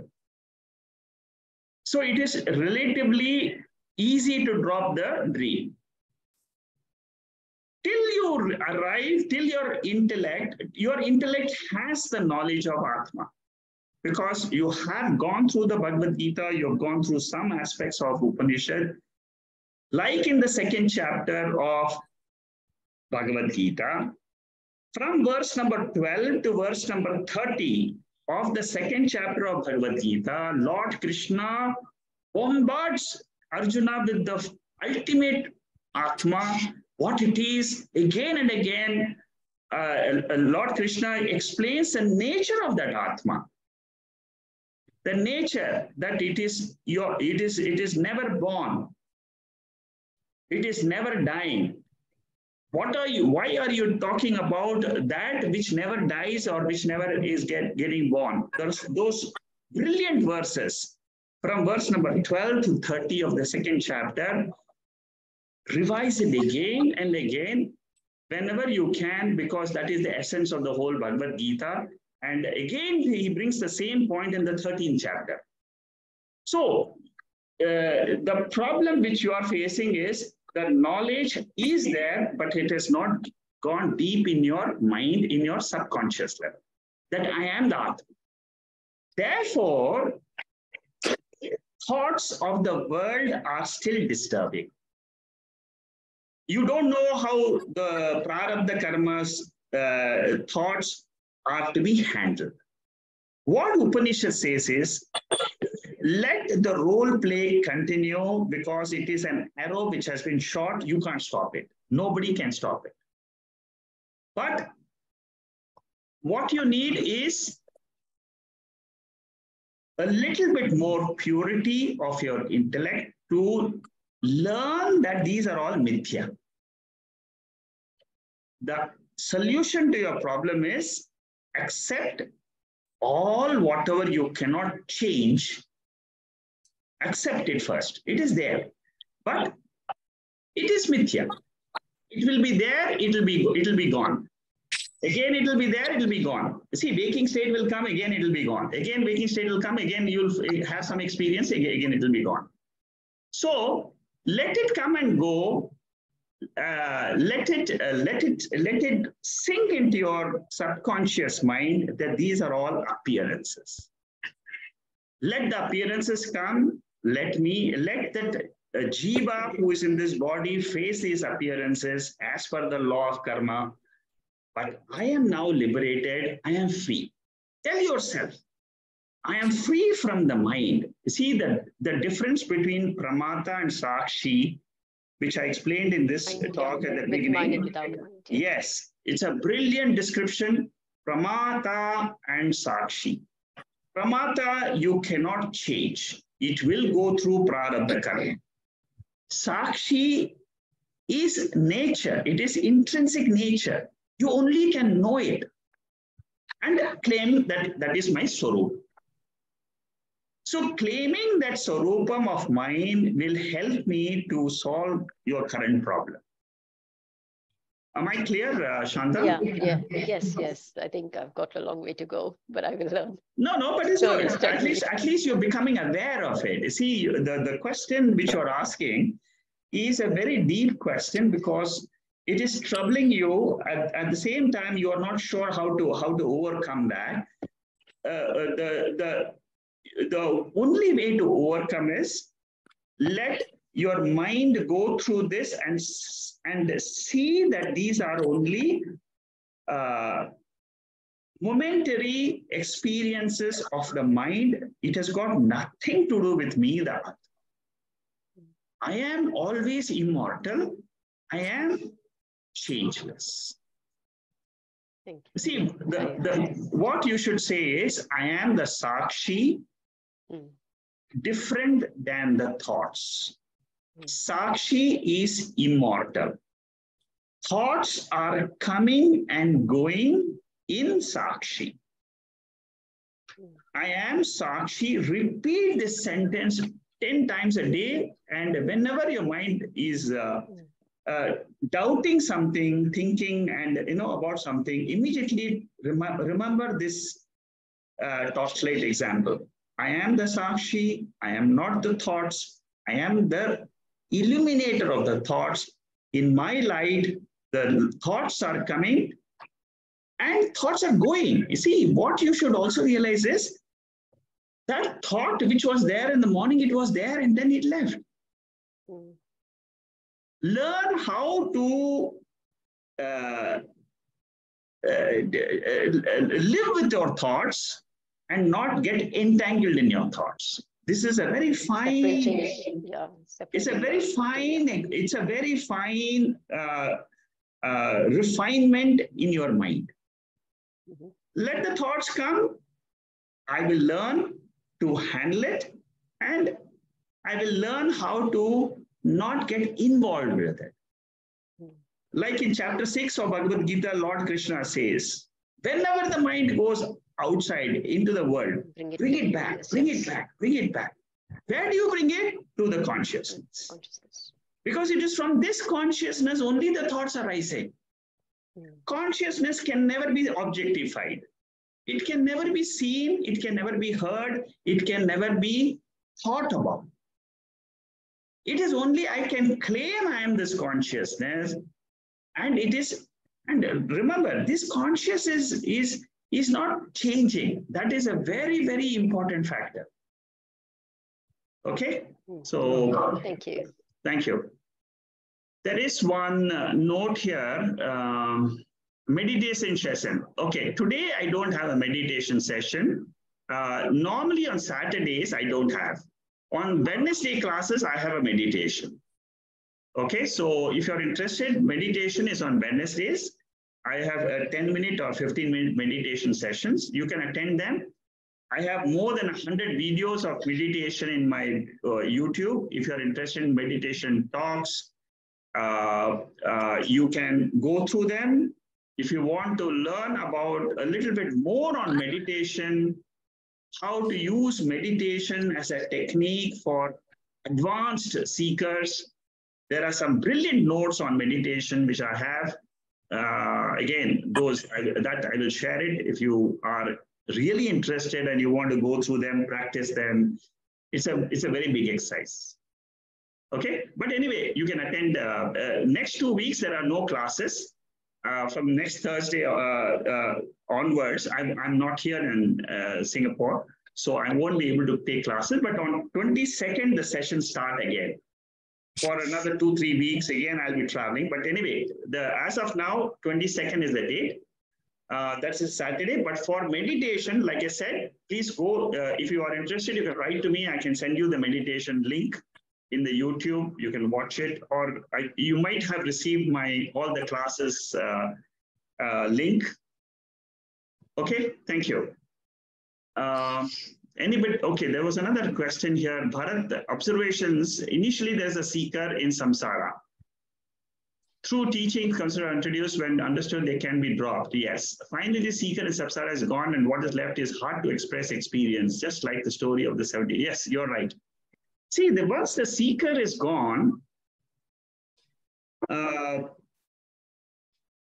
what does the seeker realize? Seeker realizes I'm always free. Always free. Because I am Atma. Nitya Mukta Swarupaha is the ultimate realization of a seeker.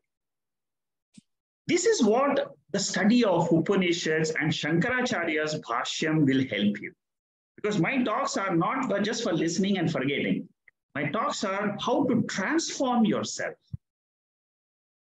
So, the seekerhood is gone when you realize that mind is the one which was running after knowledge after knowledge, knowledge after knowledge, seeking this knowledge, that knowledge, again and again running after. And then the mind realizes that this is a never-ending exercise. It will never stop. I have to put a stop to that. Turn the mind's direction towards Atma. And when you turn your mind's attention towards Atma, what you realize? What you realize is, I am not the waker. Waking is a status of me when the mind is woken up. I am not a dreamer. When I am not a dreamer, when I realize I am a waker. When do I realize I'm not a waker? When you come to the study of Upanishads and you Upanishad torchlight, you put on the 3 states. What does Upanishad says? Upanishad says, I am Turiya Atma. Turiya Atma is not the 4th state, but it is the continuous, invariable state in all the 3 states. That is when the seekerhood has gone. And it realizes, I am Atma, I am Atma, I am Atma. I am the pure light. I am immortal. The 5th verse of the 2nd chapter of Keno Upanishad again and again tells you, and also there's another verse, the 3rd verse, I think, Pratibodha Viditam Matam. Very, very important mantra of Keno Upanishad. Pratibodha. Pratibodha means what? It is before the knowledge, particular knowledge arises. I am the Pratibodha. I am the Bodha and the knowledge before the particular knowledge, which means what? I am the general consciousness principle. Before a thought arises in my mind about doing something, about being a karta or a bhokta, what is there? I am there. That I is Sakshi. That I is immortal. And that I consciousness is an extremely subtle thing.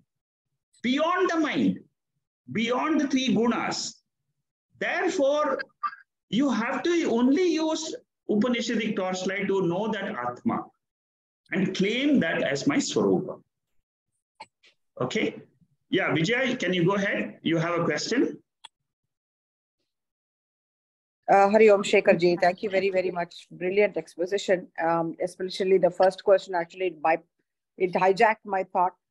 I just wanted to refer these 2 verses, which actually you've already given, 256 and 330 as a question answered for the same question, which I think someone asked you in the first one. It says, Dukheshvanu Vigna Manaha Sukeshu Vigatasparaha Vitaraga Vayakrodha Swasti Dhi Muni Aniruchate. Then he also says that the only way to get out of this is he says Nirashi Nirmamo Bhutva Yuddhasva Vigata Jvara. The only way is to surrender my actions. I think as you rightly said, no, we are giving the Jivatvam or the Satyatvam to the Jagat. As much as I take my body, mind to be the truth, I suffer. Whereas Lord says you have a choice. If body is in pain, you don't have to carry the pain in your heart and feel much, much more painful. Let the body anyway go through what it needs to in the prarabdha. So most of our times, especially me, right, the problem here is physically, the problems also I can let go. But if something doesn't happen as per my expectation, especially something which I feel really restless about is what happens if my children don't listen to me? What happens if this doesn't happen? Correct, yeah. What the world thinks. So, that Loka Vasana, I think, is one of the most difficult, why it makes me suffer more than anything else. I think that is what is coming to as a question as to why do I really mentally suffer. But today's question, as I wanted to ask you, is I think you had given beautiful intro to Kutastha Deepa Prakarana when you took us through the Chidabhasa. Yes. So my question to you hence will be the general light of consciousness on the wall vis-a-vis the particular or focused light as a reflection from the mirror, which is nothing but illumined body with these two consciousness. The mind which focuses through the reflected consciousness gives those small glitters which falls on the wall, right? The particular glitters which are the thoughts. Yeah. Now I know that I cannot mentally make my mind zero of thoughts. The only way probably I can do is I can make all the thoughts homogeneous or uniform with the thoughts of the Lord. That's possible. Now the thing here is I cannot undo those flashes of light because the reflection is going to happen as long as my body, mind becomes the medium. That reflected consciousness is going to be there. That those dark spots are going to be there. Now, how do I ensure that dark parts, the darker versions of light or those glitters, those are otherwise called Vittis, are not unhomogeneous to the general light? How do I make that? Of course, purity of mind through Shastras, you have given us the Shravana, Marana, Nidhyasana. But is that the only way, or how do I homogeneize it? How do I uniformitize it?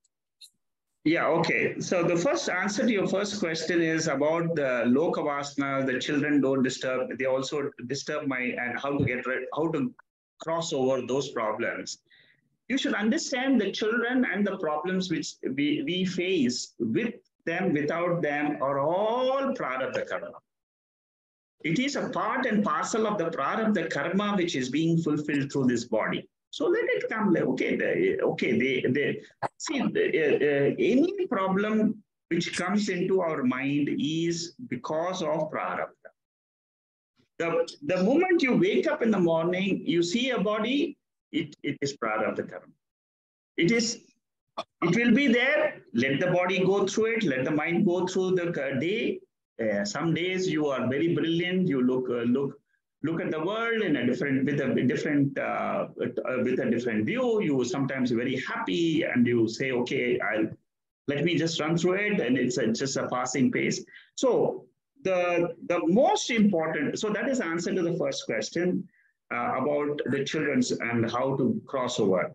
Now, the second question which you're raising is how to again that the patch of light is so disturbing that I can't drop it and go back to the general light.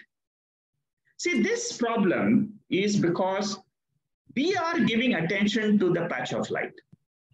And we have to slowly learn how to move away from identification again and again to the patch of light, and how to move. That is it's a deliberate exercise. It is a very difficult exercise. It is not an easy exercise. It is a difficult exercise, but it is a deliberate exercise. I have to learn the art of living with the general light as myself, which, like I said, the techniques to do that is when you get up in the morning or get up and go to sleep in the night, remember yourself, I am the Sakshi. In the sleep state, before you sleep, you say, I'm going back to my nature. I'm going back to my own self. Before you go to sleep, just tell yourself, sleep is a natural state of me going back to my nature. And when you get up from the sleep in the morning, I have got up from my real nature and getting into this world. This is what is the pravesha of a jiva into this body every day in the morning. He leaves this body, the jiva leaves this body as if he is leaving it for good, and he goes to sleep. And then again, the next day morning, he again takes up the body. It's like the reflection coming back into this body for a momentary period of a waking state of, you listen, you go through your mobile, you go through all the, that is what is jiva. So what will help you to get rid of this is the remembrance that it is mithya. Mithya means it is an appearance you cannot avoid, but it is not satya. Satyatva buddhi on the waking state, if it gets reduced and you change that satyatva buddhi to mithyatva buddhi, through the study of Upanishads, a little bit more reflection is required on the Upanishadic study. See, what will happen is when you go through these very deep analysis of Keno Upanishad, you will realize the fact that it is Atma which is center. Waking, dream, and sleep is not the center. The moment Atma becomes the center and the waking dream is on the periphery, the whole Vedanta has blessed you. Today, the waking is in the center, Atma is very far away. For some people who have not come into Upanishad, Atma is unknown. How to make that Atma known, then realize the Atma as your nature, they are very, very far away. So, to cut short again, two things remember. Waking state itself is mithya. Whole state of waking, it's not only your this thing, the whole state, what you are experiencing as the world. The world experience is nothing but pancha sense organs interacting with the sense objects. Again, remember the Bhagavad Gita verses. Naiva kinchit karomiti. The entire world of the sense objects and the sense organs reacting is this world of Vyavahara, which it is the world of samsara. But I am not that. I am independent entity called as Atma. That, you see, like I said to Shanta also, that it has to get absorbed. The knowledge has come, but it has to be digested. It has to become the core of your personality. And that will become when you do a little bit more manana, because mananam is an independent exercise. You don't have to use any shastra and all that. It is something which happens in your own mind when your own mind thinks about what you have learned in the shastra. That is what is called as mananam. It will be very few instances. You see, each one's mananam will be a very small fraction of a second, fractions of minutes in a day's 24 hours. But that is very useful because those are the things which goes deep into your subconscious mind. Okay, so digestion of the more Atmajnanam, Mithyatva Buddhi, development of Mithyatva Buddhi, these are the two solutions to your question.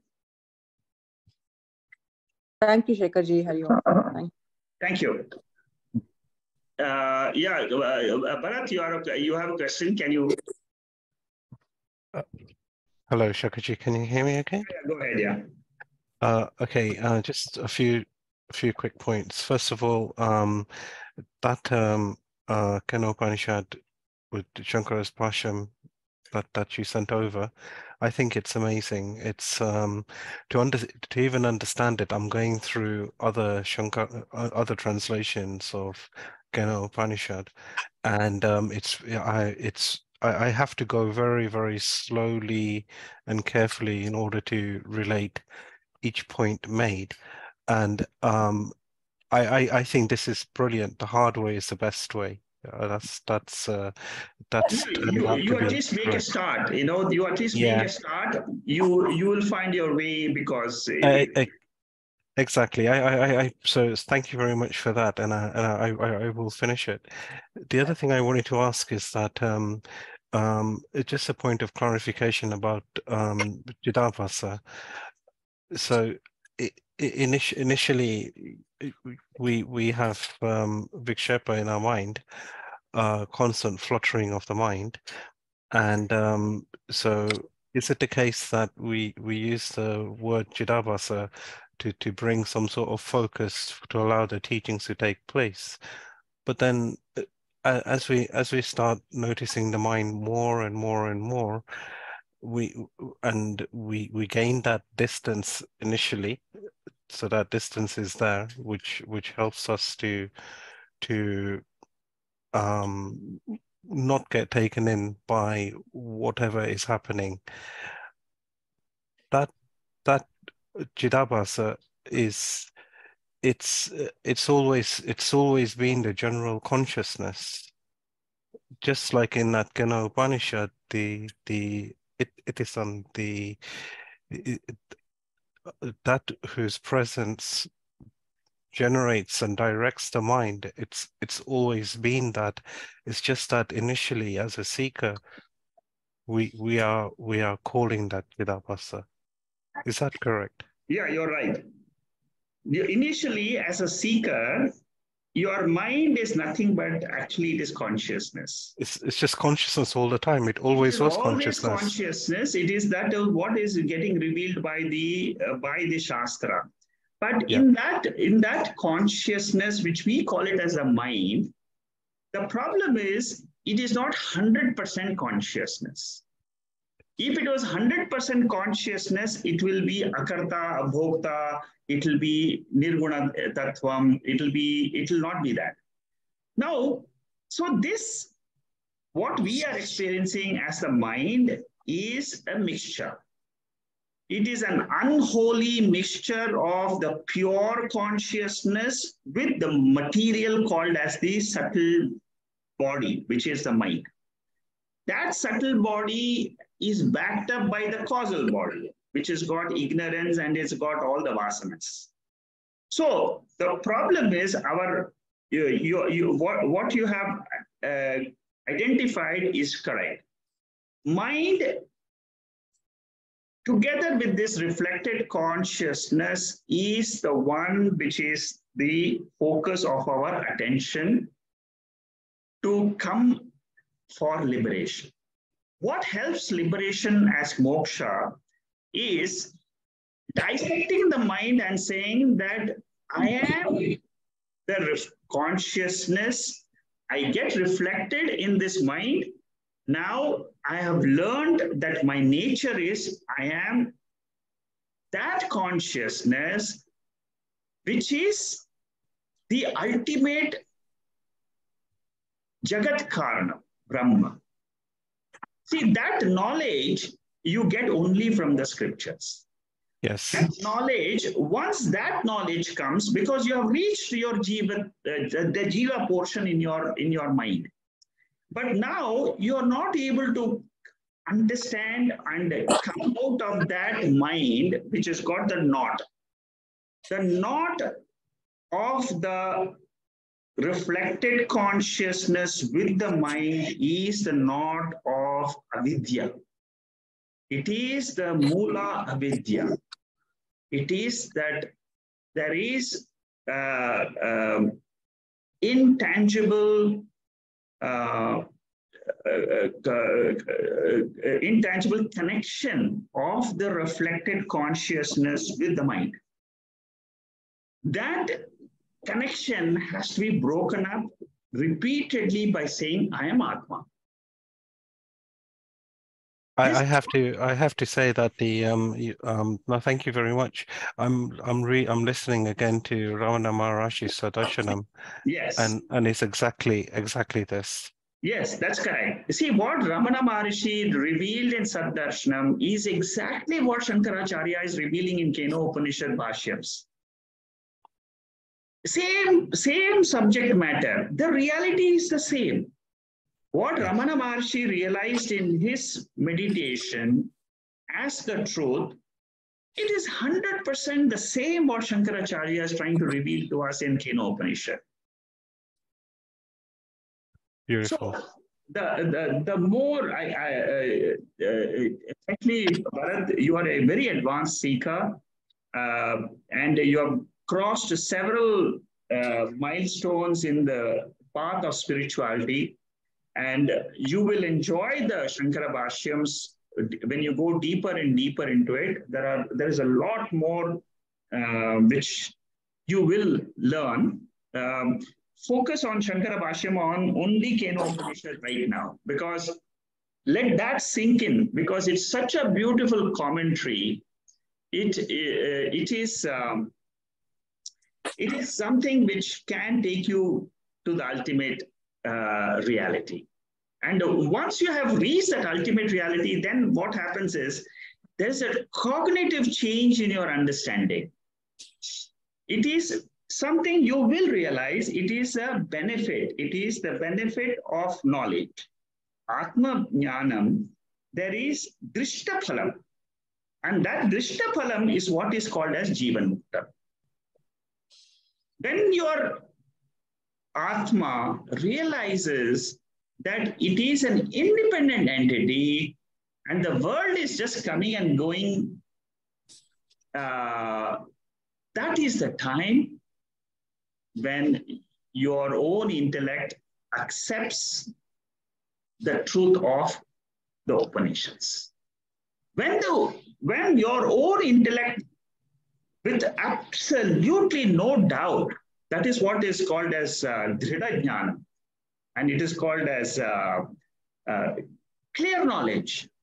Till that clear knowledge comes, you will still be, having some doubt, you will be still walking the path, but with some doubts here and there. But this will get clarified when you study the Bhashyam. I will be writing the second volume. I'm in the process, but once that finishes, this second chapter is also a very brilliant 5 verses, extremely good commentary by Shankaracharya, which I've seen. It's really remarkable. He is amazing, and it's good. I'm glad that you're enjoying the commentary. Thank you. Thank you very much. Thank you. Okay, so I think we will meet again on the 22nd. And if you have any questions like this, you can always write to me. We can have a discussion. That's all for the day today, and we'll catch up. Okay. Thank you. Namaste. Namaste. Namaste. Thank you. Thank you. Yeah. Bye. Thank you very much. Thank you.